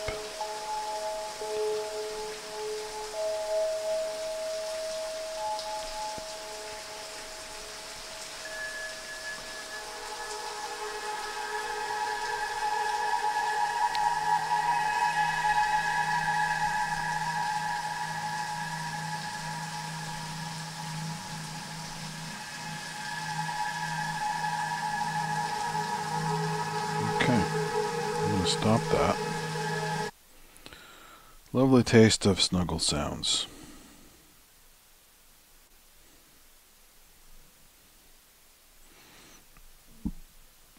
I'm going to do this. You can see what the interface looks like when you start a new listener. Add a new listener. So, type of listener you would like to add. Adult. Type the name. I'll just put test in here.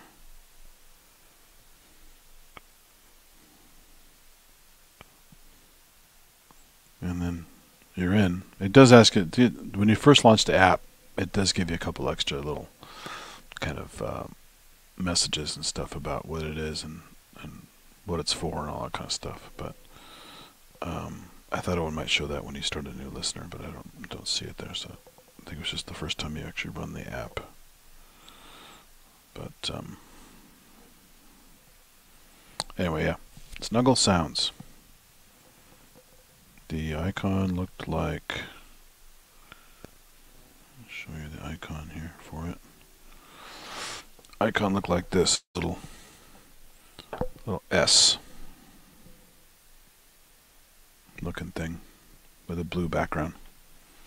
So if you were lucky enough to get it, and maybe you forgot that you had it on your device, just do a search and start typing Snuggle. Maybe you got lucky.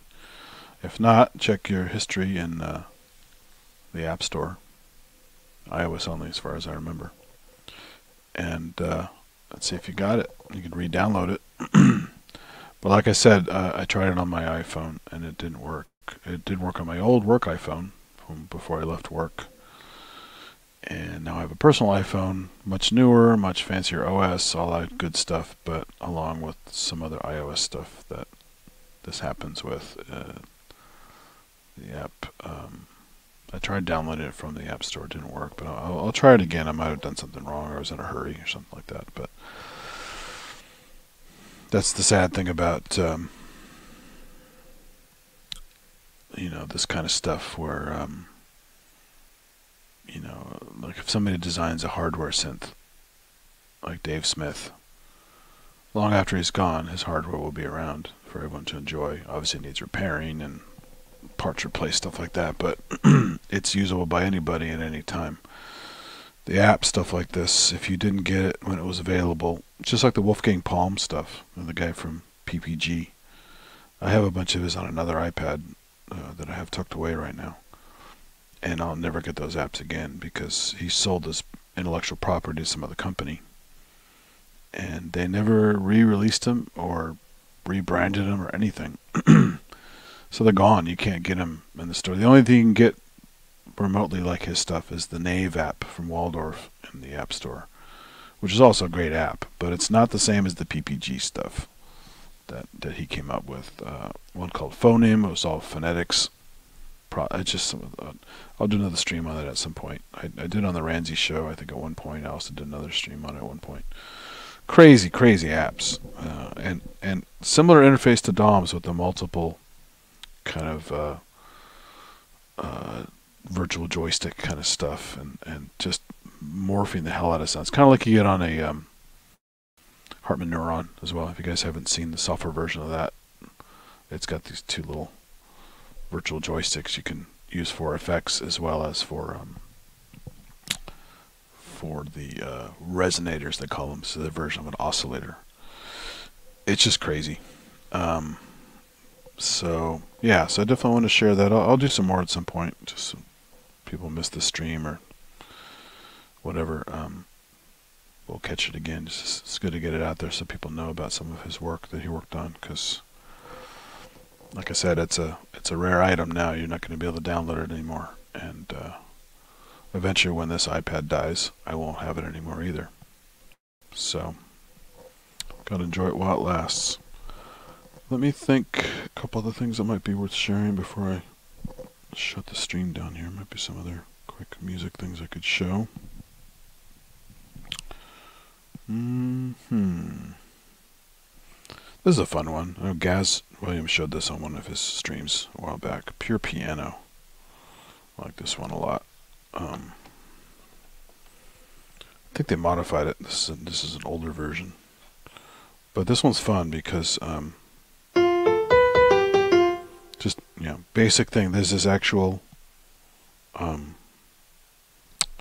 essentially a virtual microphone, and you see move it around. These different areas change different colors, and you get this blending effect. So if I'm on top of the piano, get a little reverb, but it's pretty basic.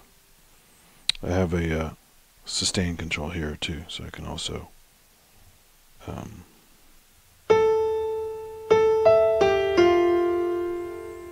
if I want to do like a foot pedal thing. But what's cool is you have these other modes as you move around and it morphs. So as I go up here, you can do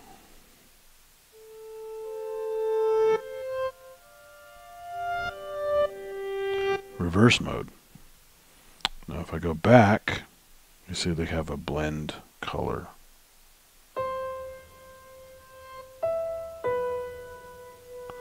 So now I have a piano plus reverse at various levels.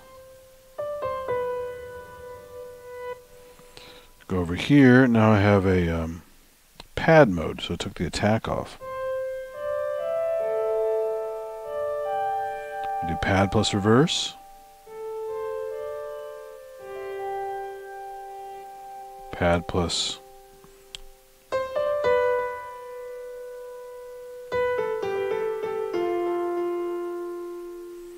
down here you get mellow, so it's a duller sound, almost like that. I think there's some felt thing you could put down to give thing a duller sound, or you mix the two.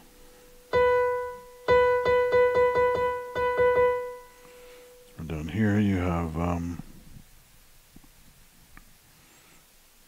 so let's see, oh, intimate.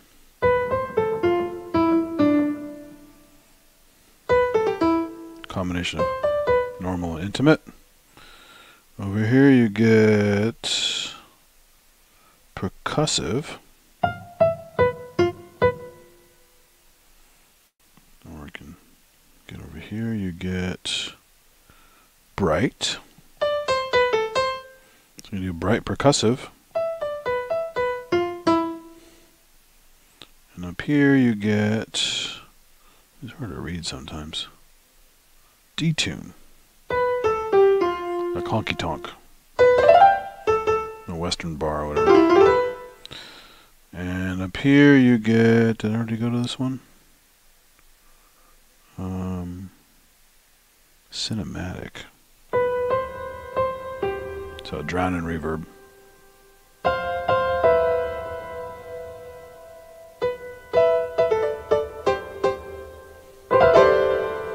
Oops, got a little glitch there. So there's normal with a little bit of cinematic reverb.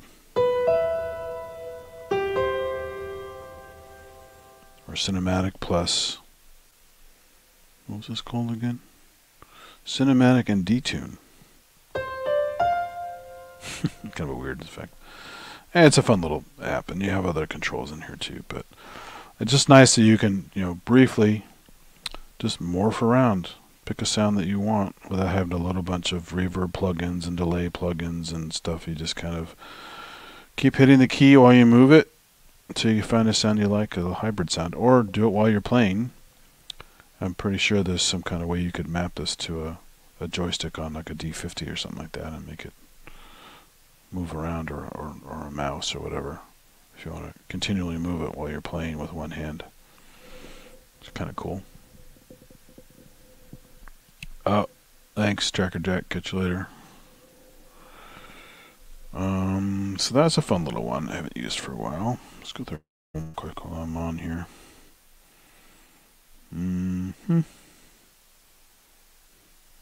Funkbox is cool. I think I've shown this one before, but might not have. So based on your sound set, it looks like a CR78 essentially, kind of sorta, with some differences like actual pads. And you can recordalize things.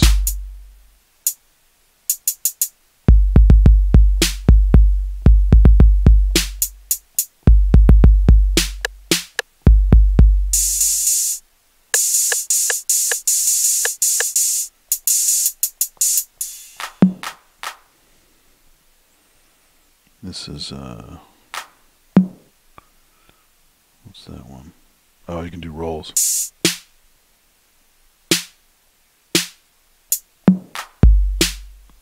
Somehow. How do you do the roll on here?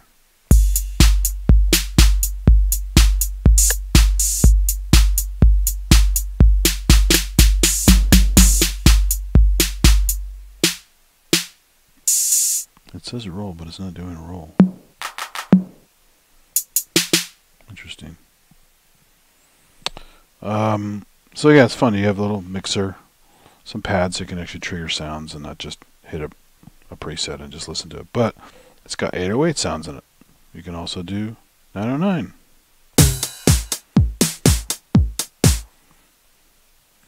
.606. CR78.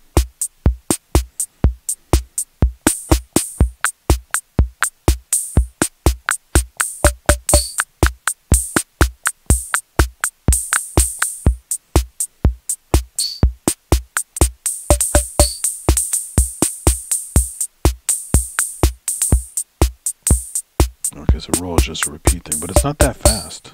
It's not doing a real roll.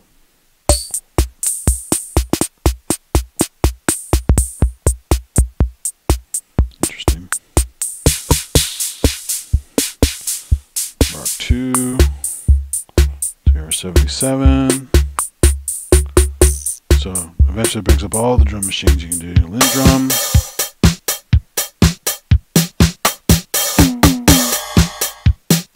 RX-11.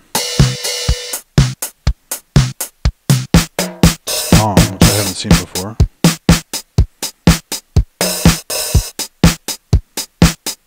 Got a lot on here. ER1 from Electribe. Machine drum from Electron.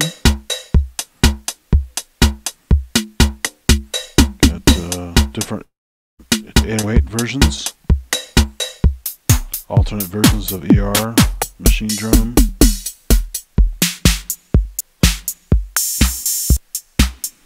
CR78 OG it says here.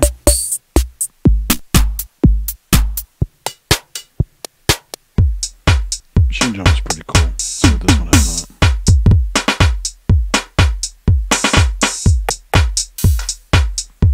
it. Yeah, so that's Funkbox. Kind of cool. Very easy to get in there and either use a preset rhythm of some kind.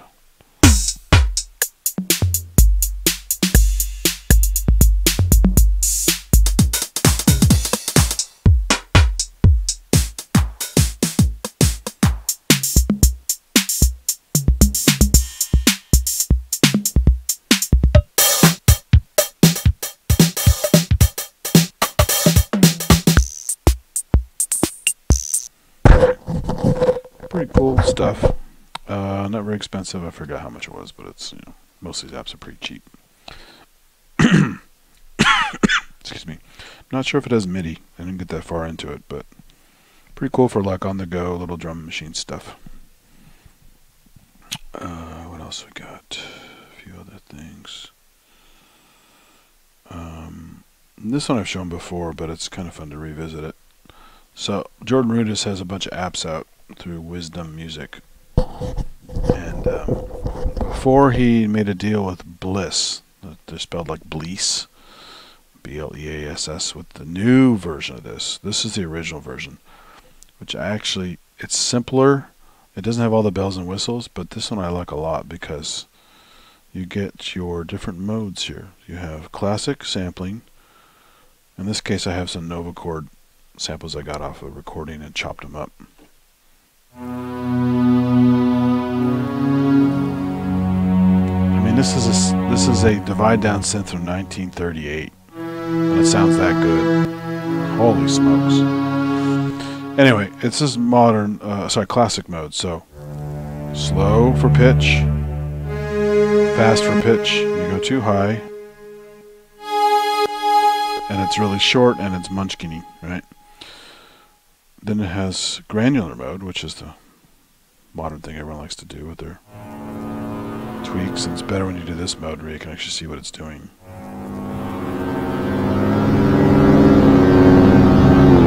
Multiple playheads, and you can, you know, tweak how the samples.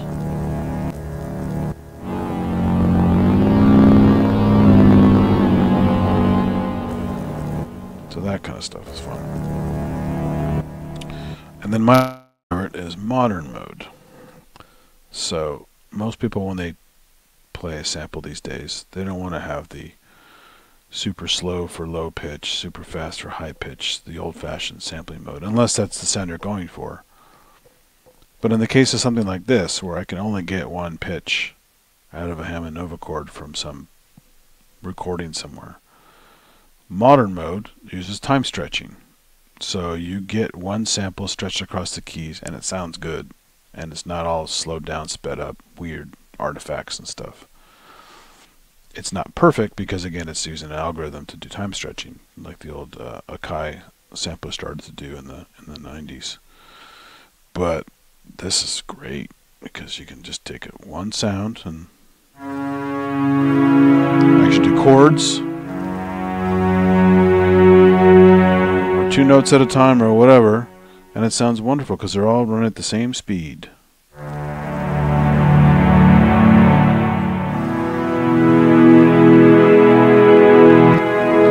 As far as I can tell, looking around a bunch but not reading the manual yet, the new version of this Sample Wiz by Blease, Sample Wiz 2 I think it's called, by Blease and Jordan Rudess, does not do this mode.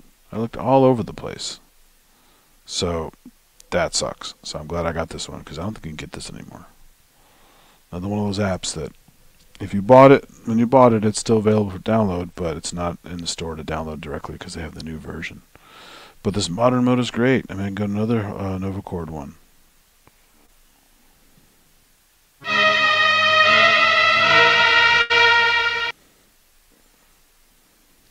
Gotta wait for it to build the green. It's doing the math.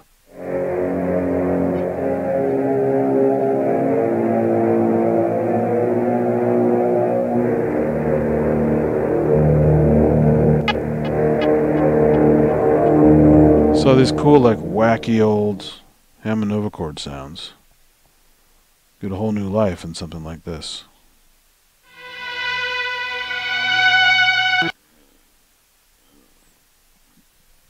So I love this little app. It's great. Real easy to sample into. Real easy to load samples from other stuff. Real easy to edit. You know, all these editing tools, as well as just quickly grabbing things and moving around. Change your octave. Change your playback range. Some other little crazy settings you can do. Very, very nice. So it's one of my favorites. What else we got? A couple more, then I'm going to call it. Another Jordan Rudess app, which is real famous, but some of you may not know it, is GeoShred. Now the great thing about GeoShred, it does have some good sounds already in it, and you can, you know, get pretty wild with it, but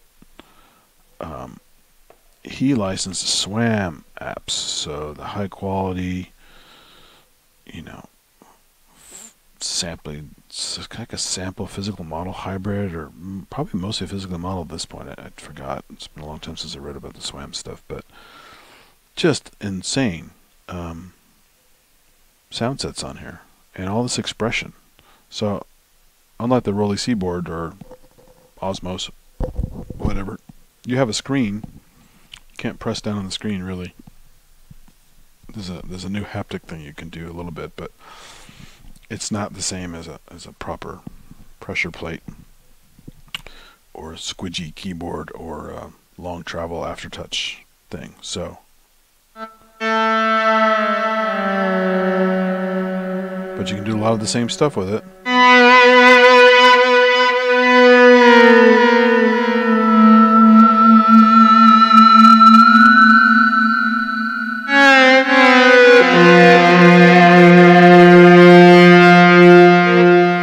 Add extra expression here.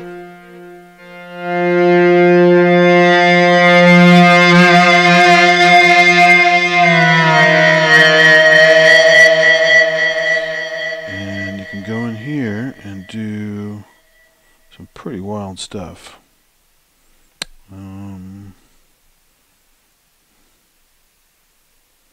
Let's see. Where's my guitar stuff here? Trying to find my main. There's a lot of Indian instruments in here. They're pretty wild. Built-in effects.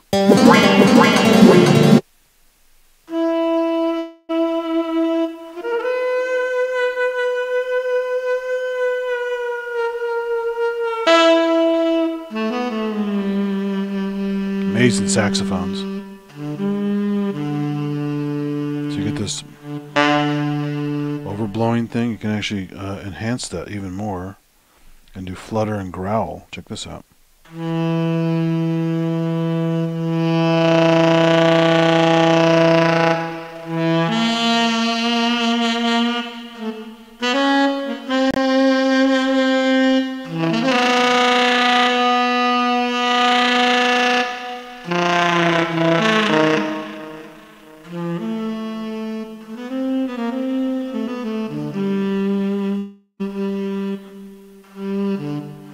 You hear the... You can dial all those the breathy sounds in, how much growl, how much flutter.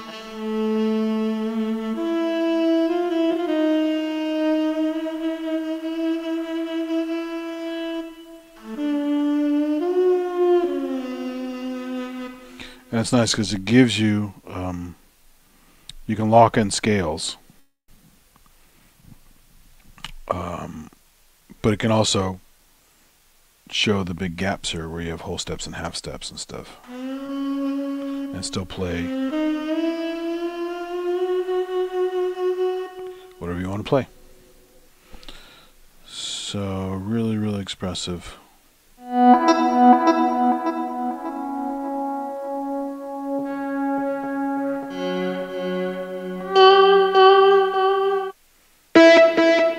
Guitars.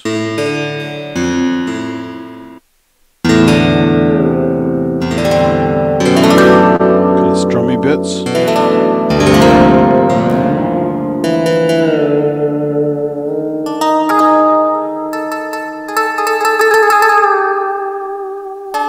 Just amazing. There's all kinds of flutes and yeah, it's nuts. Violins, violas, cellos, other wind instruments, and yeah, it's nuts.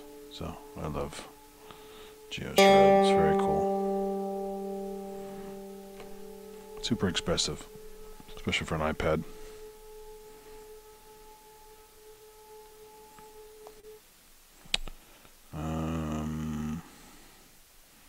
Couple more. I mentioned Nave earlier. Might as well show you Nave. So here's a Waldorf app, which is cool. Not as fun as the PPG stuff, but still pretty damn cool. It even has 3D waveforms like you have on a Quantum. You can spin around, zoom in, see them as you edit them. Stuff changes depending on what you're editing.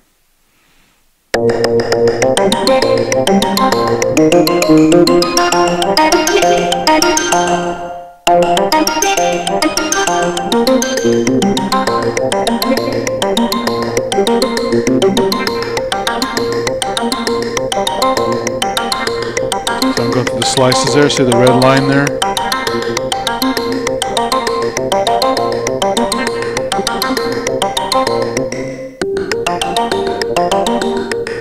So yeah, pretty cool. There's a lot of pages of stuff, all kinds of editing you can do. Some little XY pads here.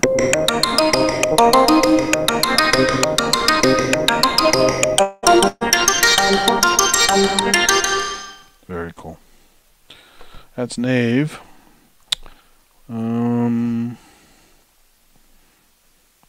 Couple more here. And he was into Buchla stuff.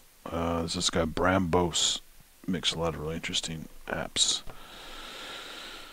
This is called Troublemaker, and it's a Ripple Maker. This is Ripple Maker, and this is a Buchla Music Easel kind of clone.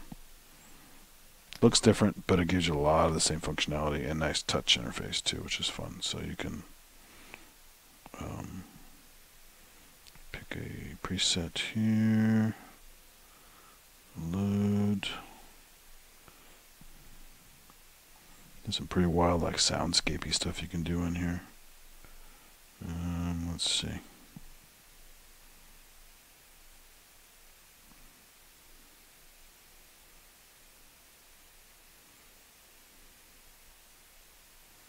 Can't remember the crazy ones in here, but let's just pick one.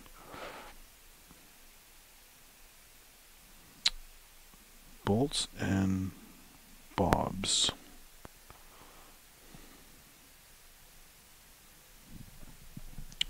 So there's your basic patch, and then you can just fire off, hit play.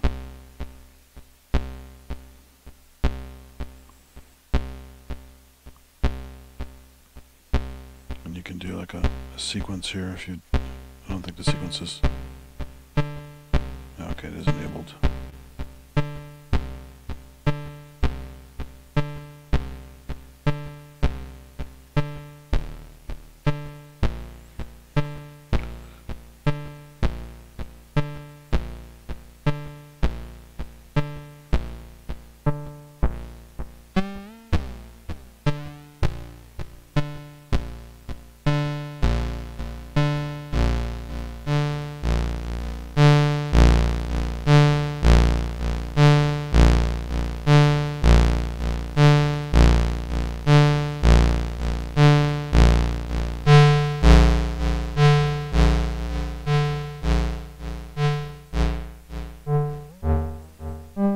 It's a pretty tame patch. Usually it get pretty aggressive pretty quickly with wave folding and all kinds of stuff.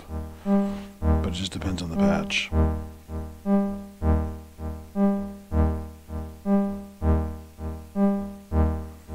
This is called Broken Beyond Repair.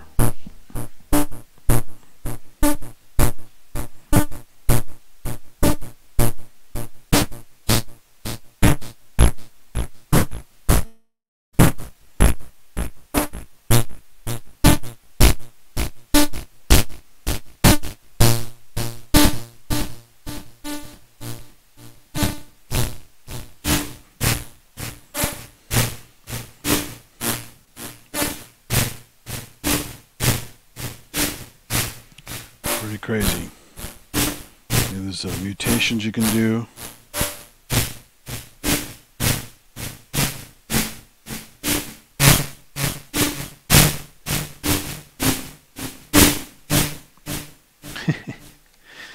As you know, it's all the standard stuff. You get plinky plonky stuff, but you also get some pretty nice soundscapes. The famous Grell patch, which is a simulation of the sounds made for Forbidden Planet by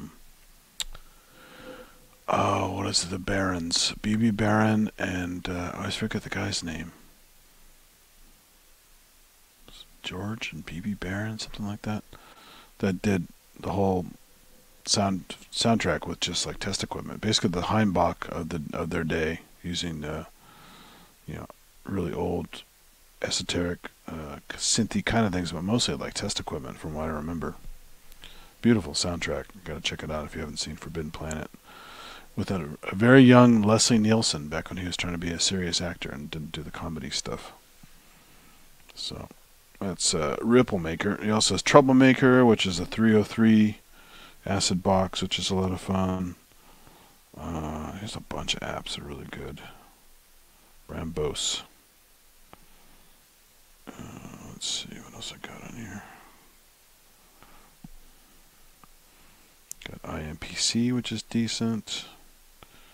I've shown Apparillo before. I've shown Groovebox before. Here's a proper SWAM instrument by itself. This is the French horn app. This is how deep this stuff can get. So I've actually hooked my Wind controller via Bluetooth to my iPad. Either that little recorder thing or the Silphio from France, which is much fancier. And you can do crazy stuff like this. I mean, watch the valves on the virtual French horn.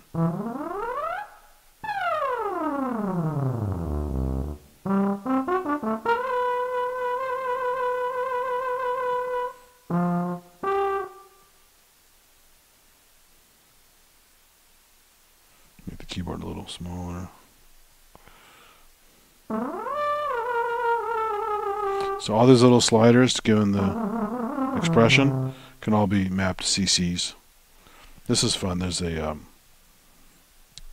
you know, mute equivalent. You can move to the horn bell.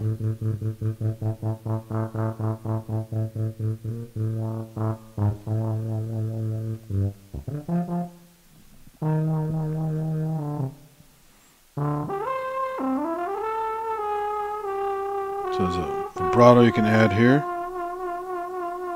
And it's not your typical keyboard vibrato. It's proper vibrato you get from a brass.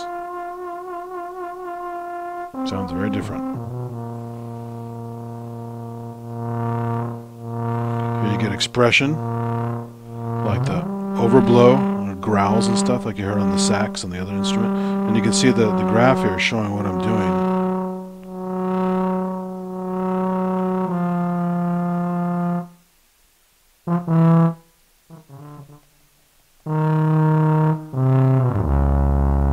Really cool. And they have the same kind of apps for strings and for all the other brass instruments. And yeah, it's just pretty wild. Swam stuff's amazing. All stuff by Hawken.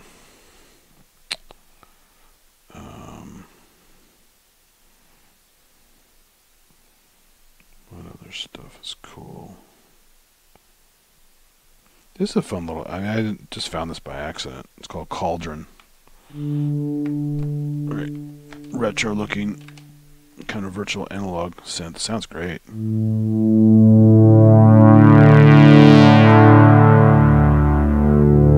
Polyphonic.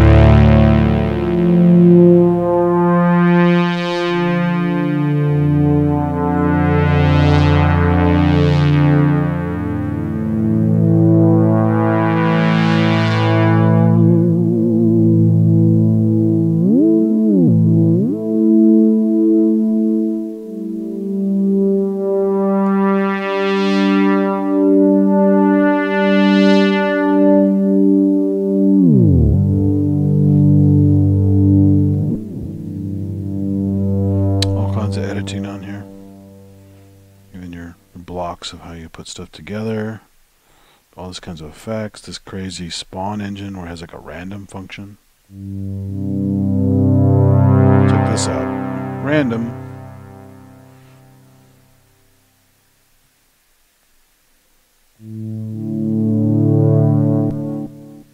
Spawn it. A little bit different.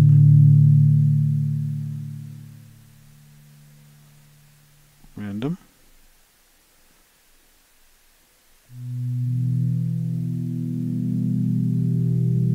It's doing various permutations based on this.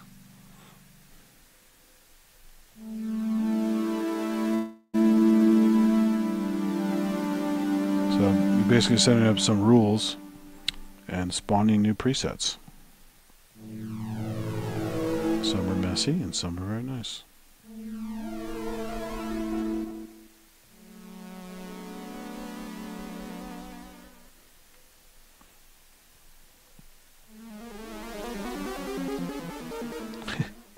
Some get out of hand.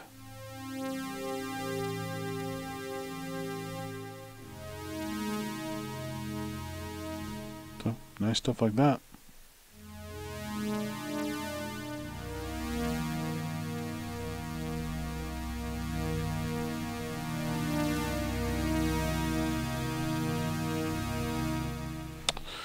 Pretty cool. And I barely scratched it. I mean, that's probably maybe the second time I've used the spawn thing on here.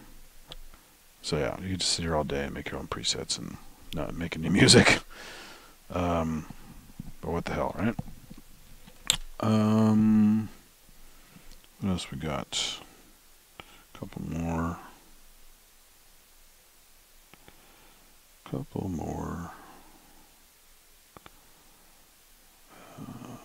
That's a good one.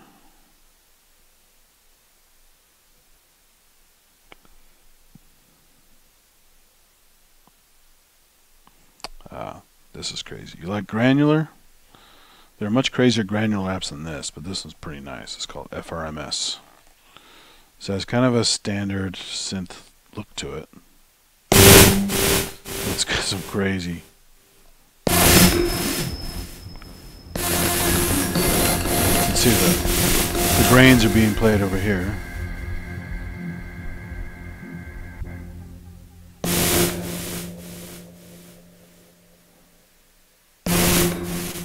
And I think this is doing layers, which is why it still sounds the same. Kind of, sort of.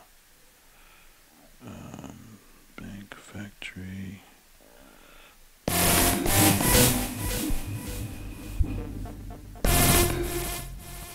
Might be getting. Oh, you know what? I might be interacting with this guy. I think Cauldron might be. Gotta be careful. Sometimes he's talk to each other via MIDI. Yeah, that's why.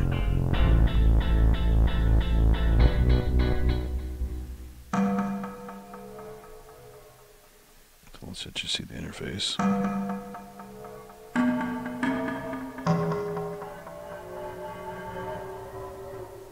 It's not that crazy, but they do get really crazy.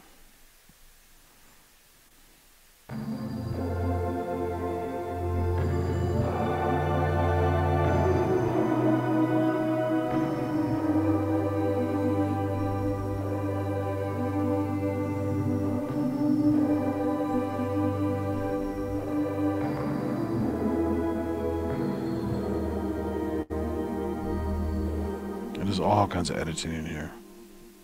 Crazy amounts of layers. Look how many layers in this one. It's got 4 layers. That one's going forward and backward.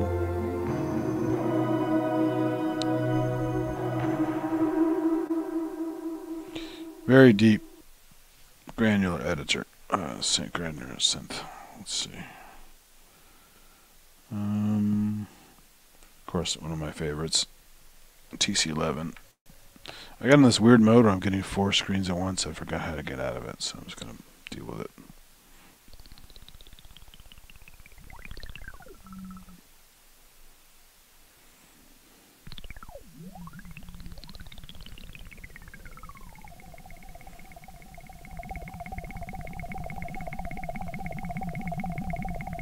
Some of these also work with the accelerometer, so you can tilt the iPad while you're playing it.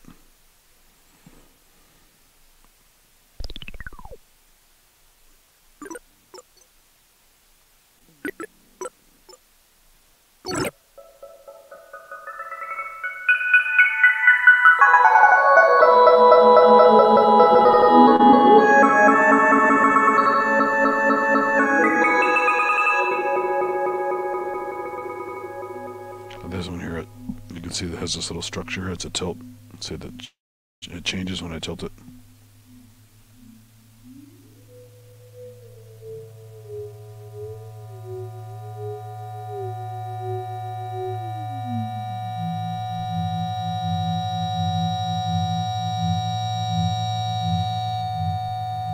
Just some wild stuff in here.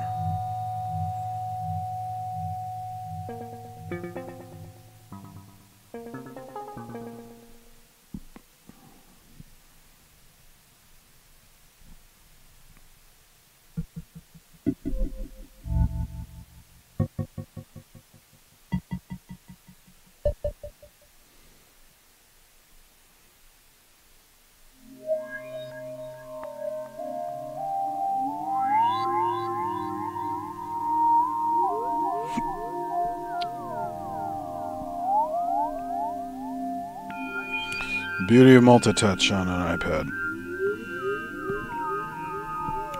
There are synths where you can do this on the screen for editing, but you cannot play this way. But this is also the playing surface. So in this way, it's kind of like part Rolly Seaboard, part wacky graphic interface. It's just, you know, so many things you can do with this thing.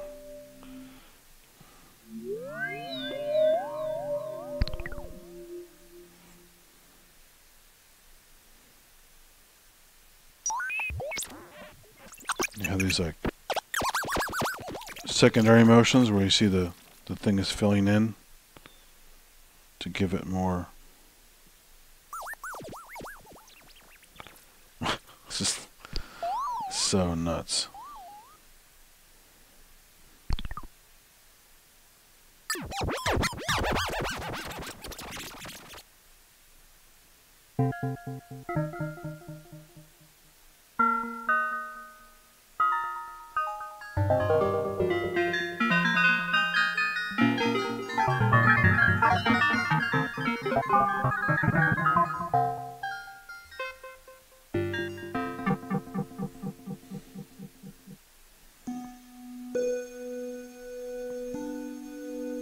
some really nice arps on them.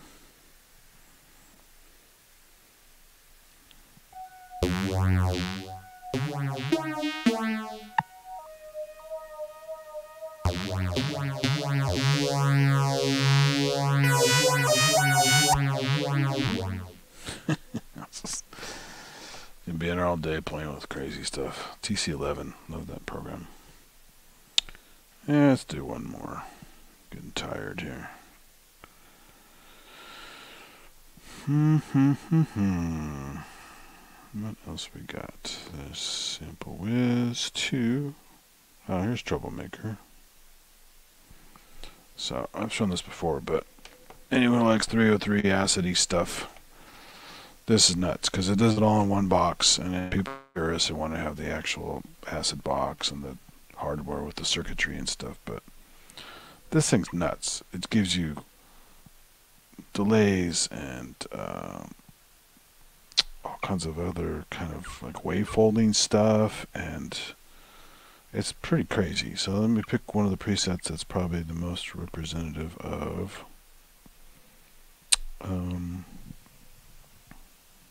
what you would expect. I think it's this one. So you can see the slurs with so I can basically come in here and do a little bit of delay, add a little feedback, and then start playing with the tone.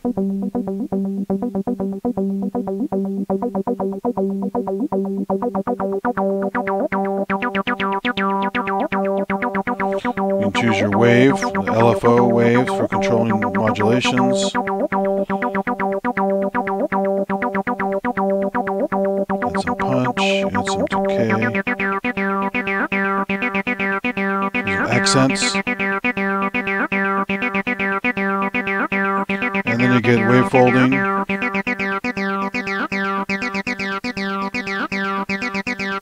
And some fuzz.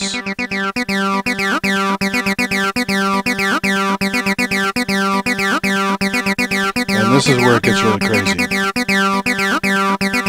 You can do some random stuff with a little bit of logic. You can do mutations, like I showed on the other app.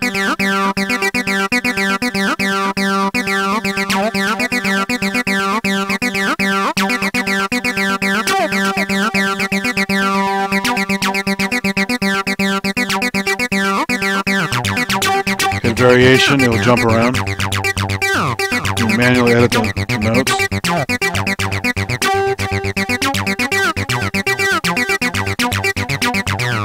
You can turn some into slurs. Forgot how to do that.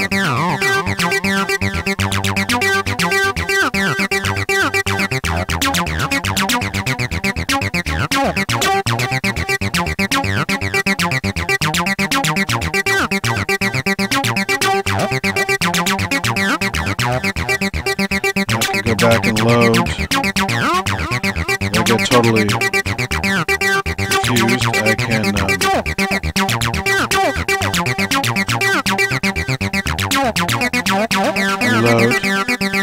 reload the pattern. I kept my preset settings for the tweaks.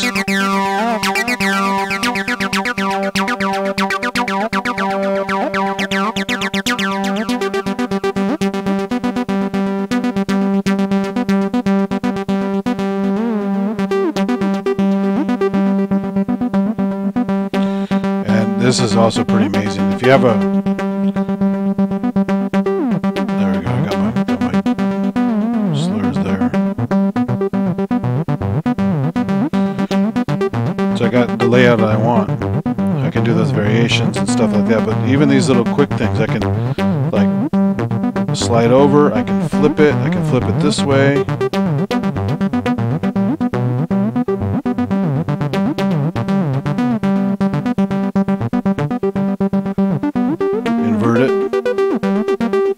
Back, invert it again, and also flip it the other way. this is transpose.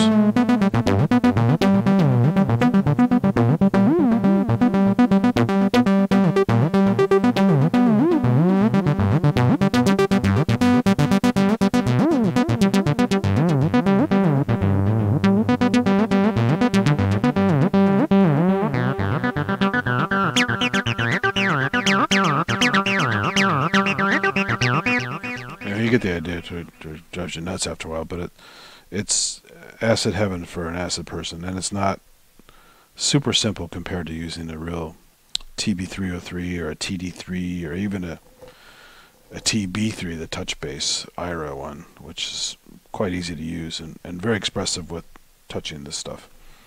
But this just, and there's some features that I haven't even used yet, but it's just, these guys are very elaborate, adding all kinds of cool stuff. Oh, hey Kent, what's up? Sorry, I was so distracted with my shit. I didn't notice you were there. So if you're curious, I did a super Tenori-on stream tonight with more hardware stuff, some MIDI implementation, Tenori-on iOS apps, all kinds of weird combinations of stuff, kind of a fairly exhaustive Tenori-on approach because I'd forgotten some stuff last time I was doing things, and it just gave me some ideas to have fun and show people how crazy these instruments are and how useful they are. And you can just come up with ideas that most of the videos you see on Tenori-on is mostly the same factory, plinky plonky, bleep bloop kind of demos, which are fine, but the thing is so much more capable than that. Just like bookless stuff is more capable than that. People just do silly bookless demos mostly. So I did a bunch of that, and then I started showing some iOS apps, and because I ran across, I had forgotten that I already had it on my iPad. I thought I lost it forever, but one of Dom's apps called Snuggle Sounds, which I helped him beta test a while back. I still have it on my iPad, and I'm like, oh, people haven't seen this app probably. You can't buy it anymore. You could download it if you purchased it, and get lucky if you can. I couldn't get it to work on one of my devices, but it's working on this old iPad beautifully. So I did a little demo of Snuggle Sounds with some settings. It's just really cool interface. He's such a clever guy. Some of the stuff I don't even remember from beta testing. He added some stuff after I had helped him with it. So yeah, just to give people an idea of an app you'll never see again, and just how cool it is and how well made it was. It sounds great. So I did a little demo on that, and then just started playing with some other random iOS apps just before I shut down here. So that was Troublemaker by Brambos. So super acid box on an iPad. And I don't think I'll do one more. So I'm getting a little sleepy.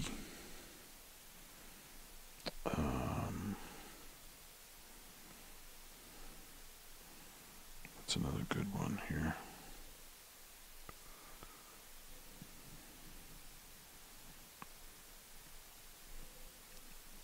Deep Mind. Filter Jam is cool. Well, this one's great. This doesn't have a crazy sound engine on it. And you guys haven't seen Fugue Machine before. It's pretty incredible. It'll basically help you write fugues, which is obviously a common style used by Bach and a bunch of other people. So you have 4 parts, and so some can be going forward, some can be going backward, some can be going different speeds, different octaves, different whatever, and it's really, really cool. So this is a great MIDI sequencer for controlling anything outboard or even internally between apps on the iPad. Because the sound engine is pretty basic, just to give you the idea of your patterns and stuff.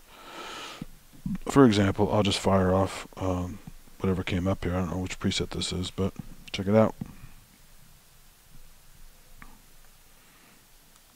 Oh, you know what? I was probably playing this with MIDI at one point. It's probably not triggering now. Hold on. That's dumb. I need to find out what I was doing here. Figure Machine MIDI. My medium. Quick start. I probably turned off the internal sound on it. Tempo, key, scale, loop length, volume, reverb, settings. Let's go to settings. Yeah, synth enabled. I turned it off because I was trying to do some cool stuff with MIDI. So all kinds of stuff you can do with MIDI in here. It's really elaborate. So let's see what it does now.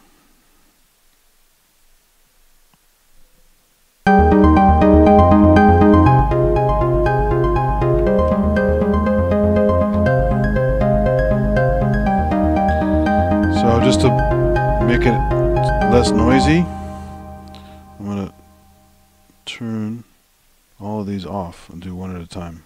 Build it up.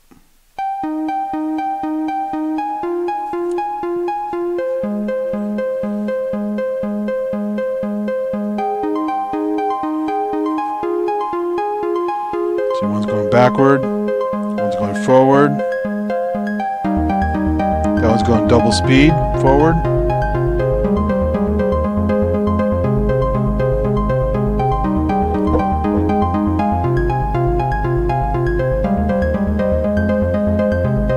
Last one. Much slower going backward.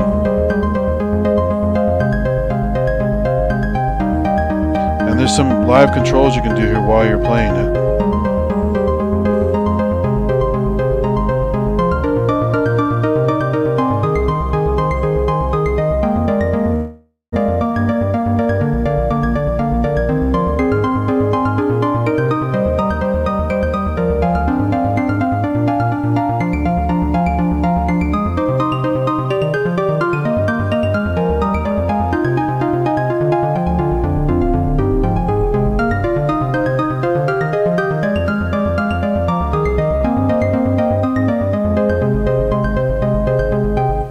Really cool shit. I think a couple of these in here are actually famous block pieces too. Let's see.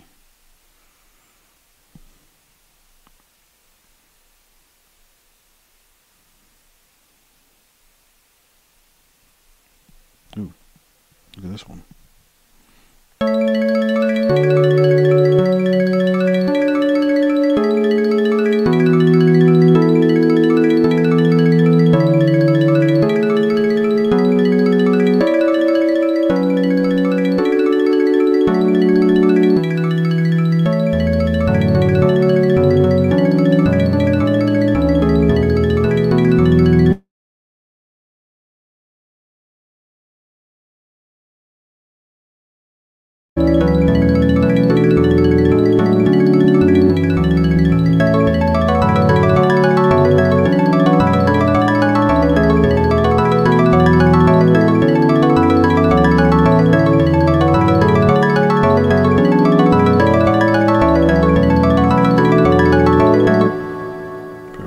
Got some built-in reverb there. I can't remember the really good ones, but there's a bunch on here. There's one called Hidden Melody. Let's see what this one is.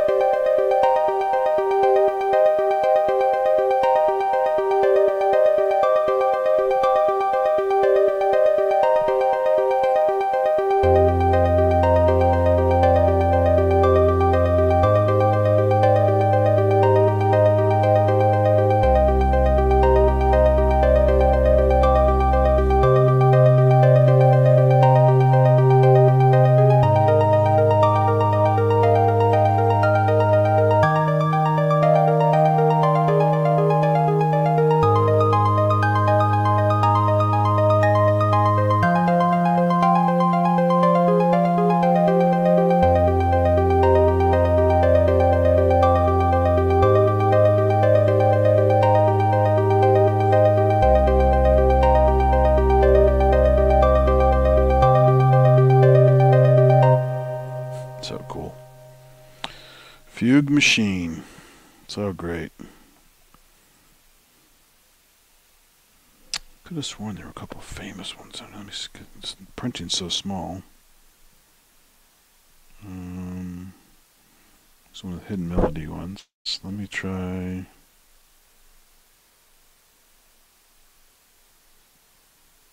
This one's called Nice. No, it's only got a few notes in it. Let's do high and low. No, that's also got hardly notes in it too.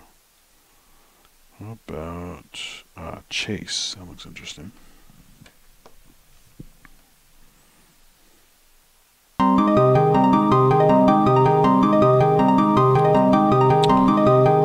Very tangerine dreamy already.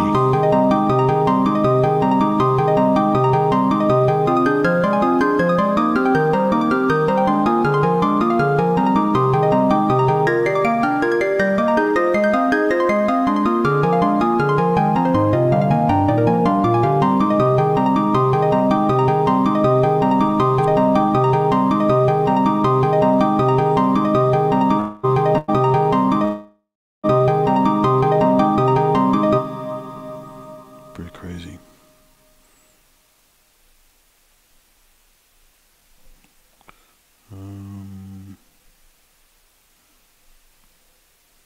Let's try this one, Glassy.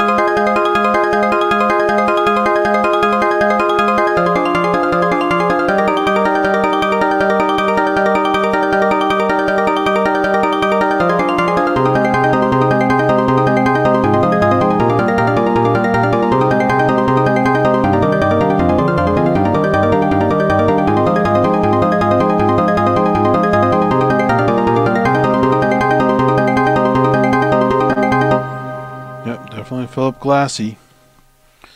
It's a good name for it.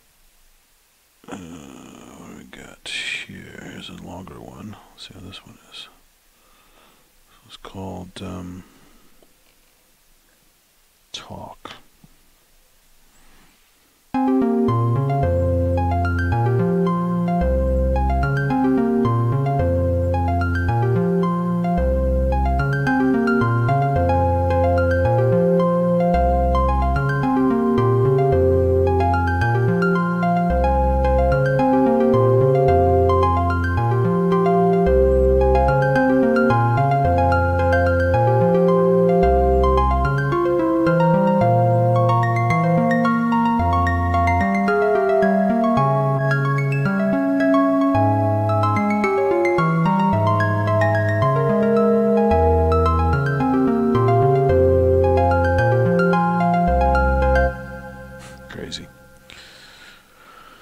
Cool stuff.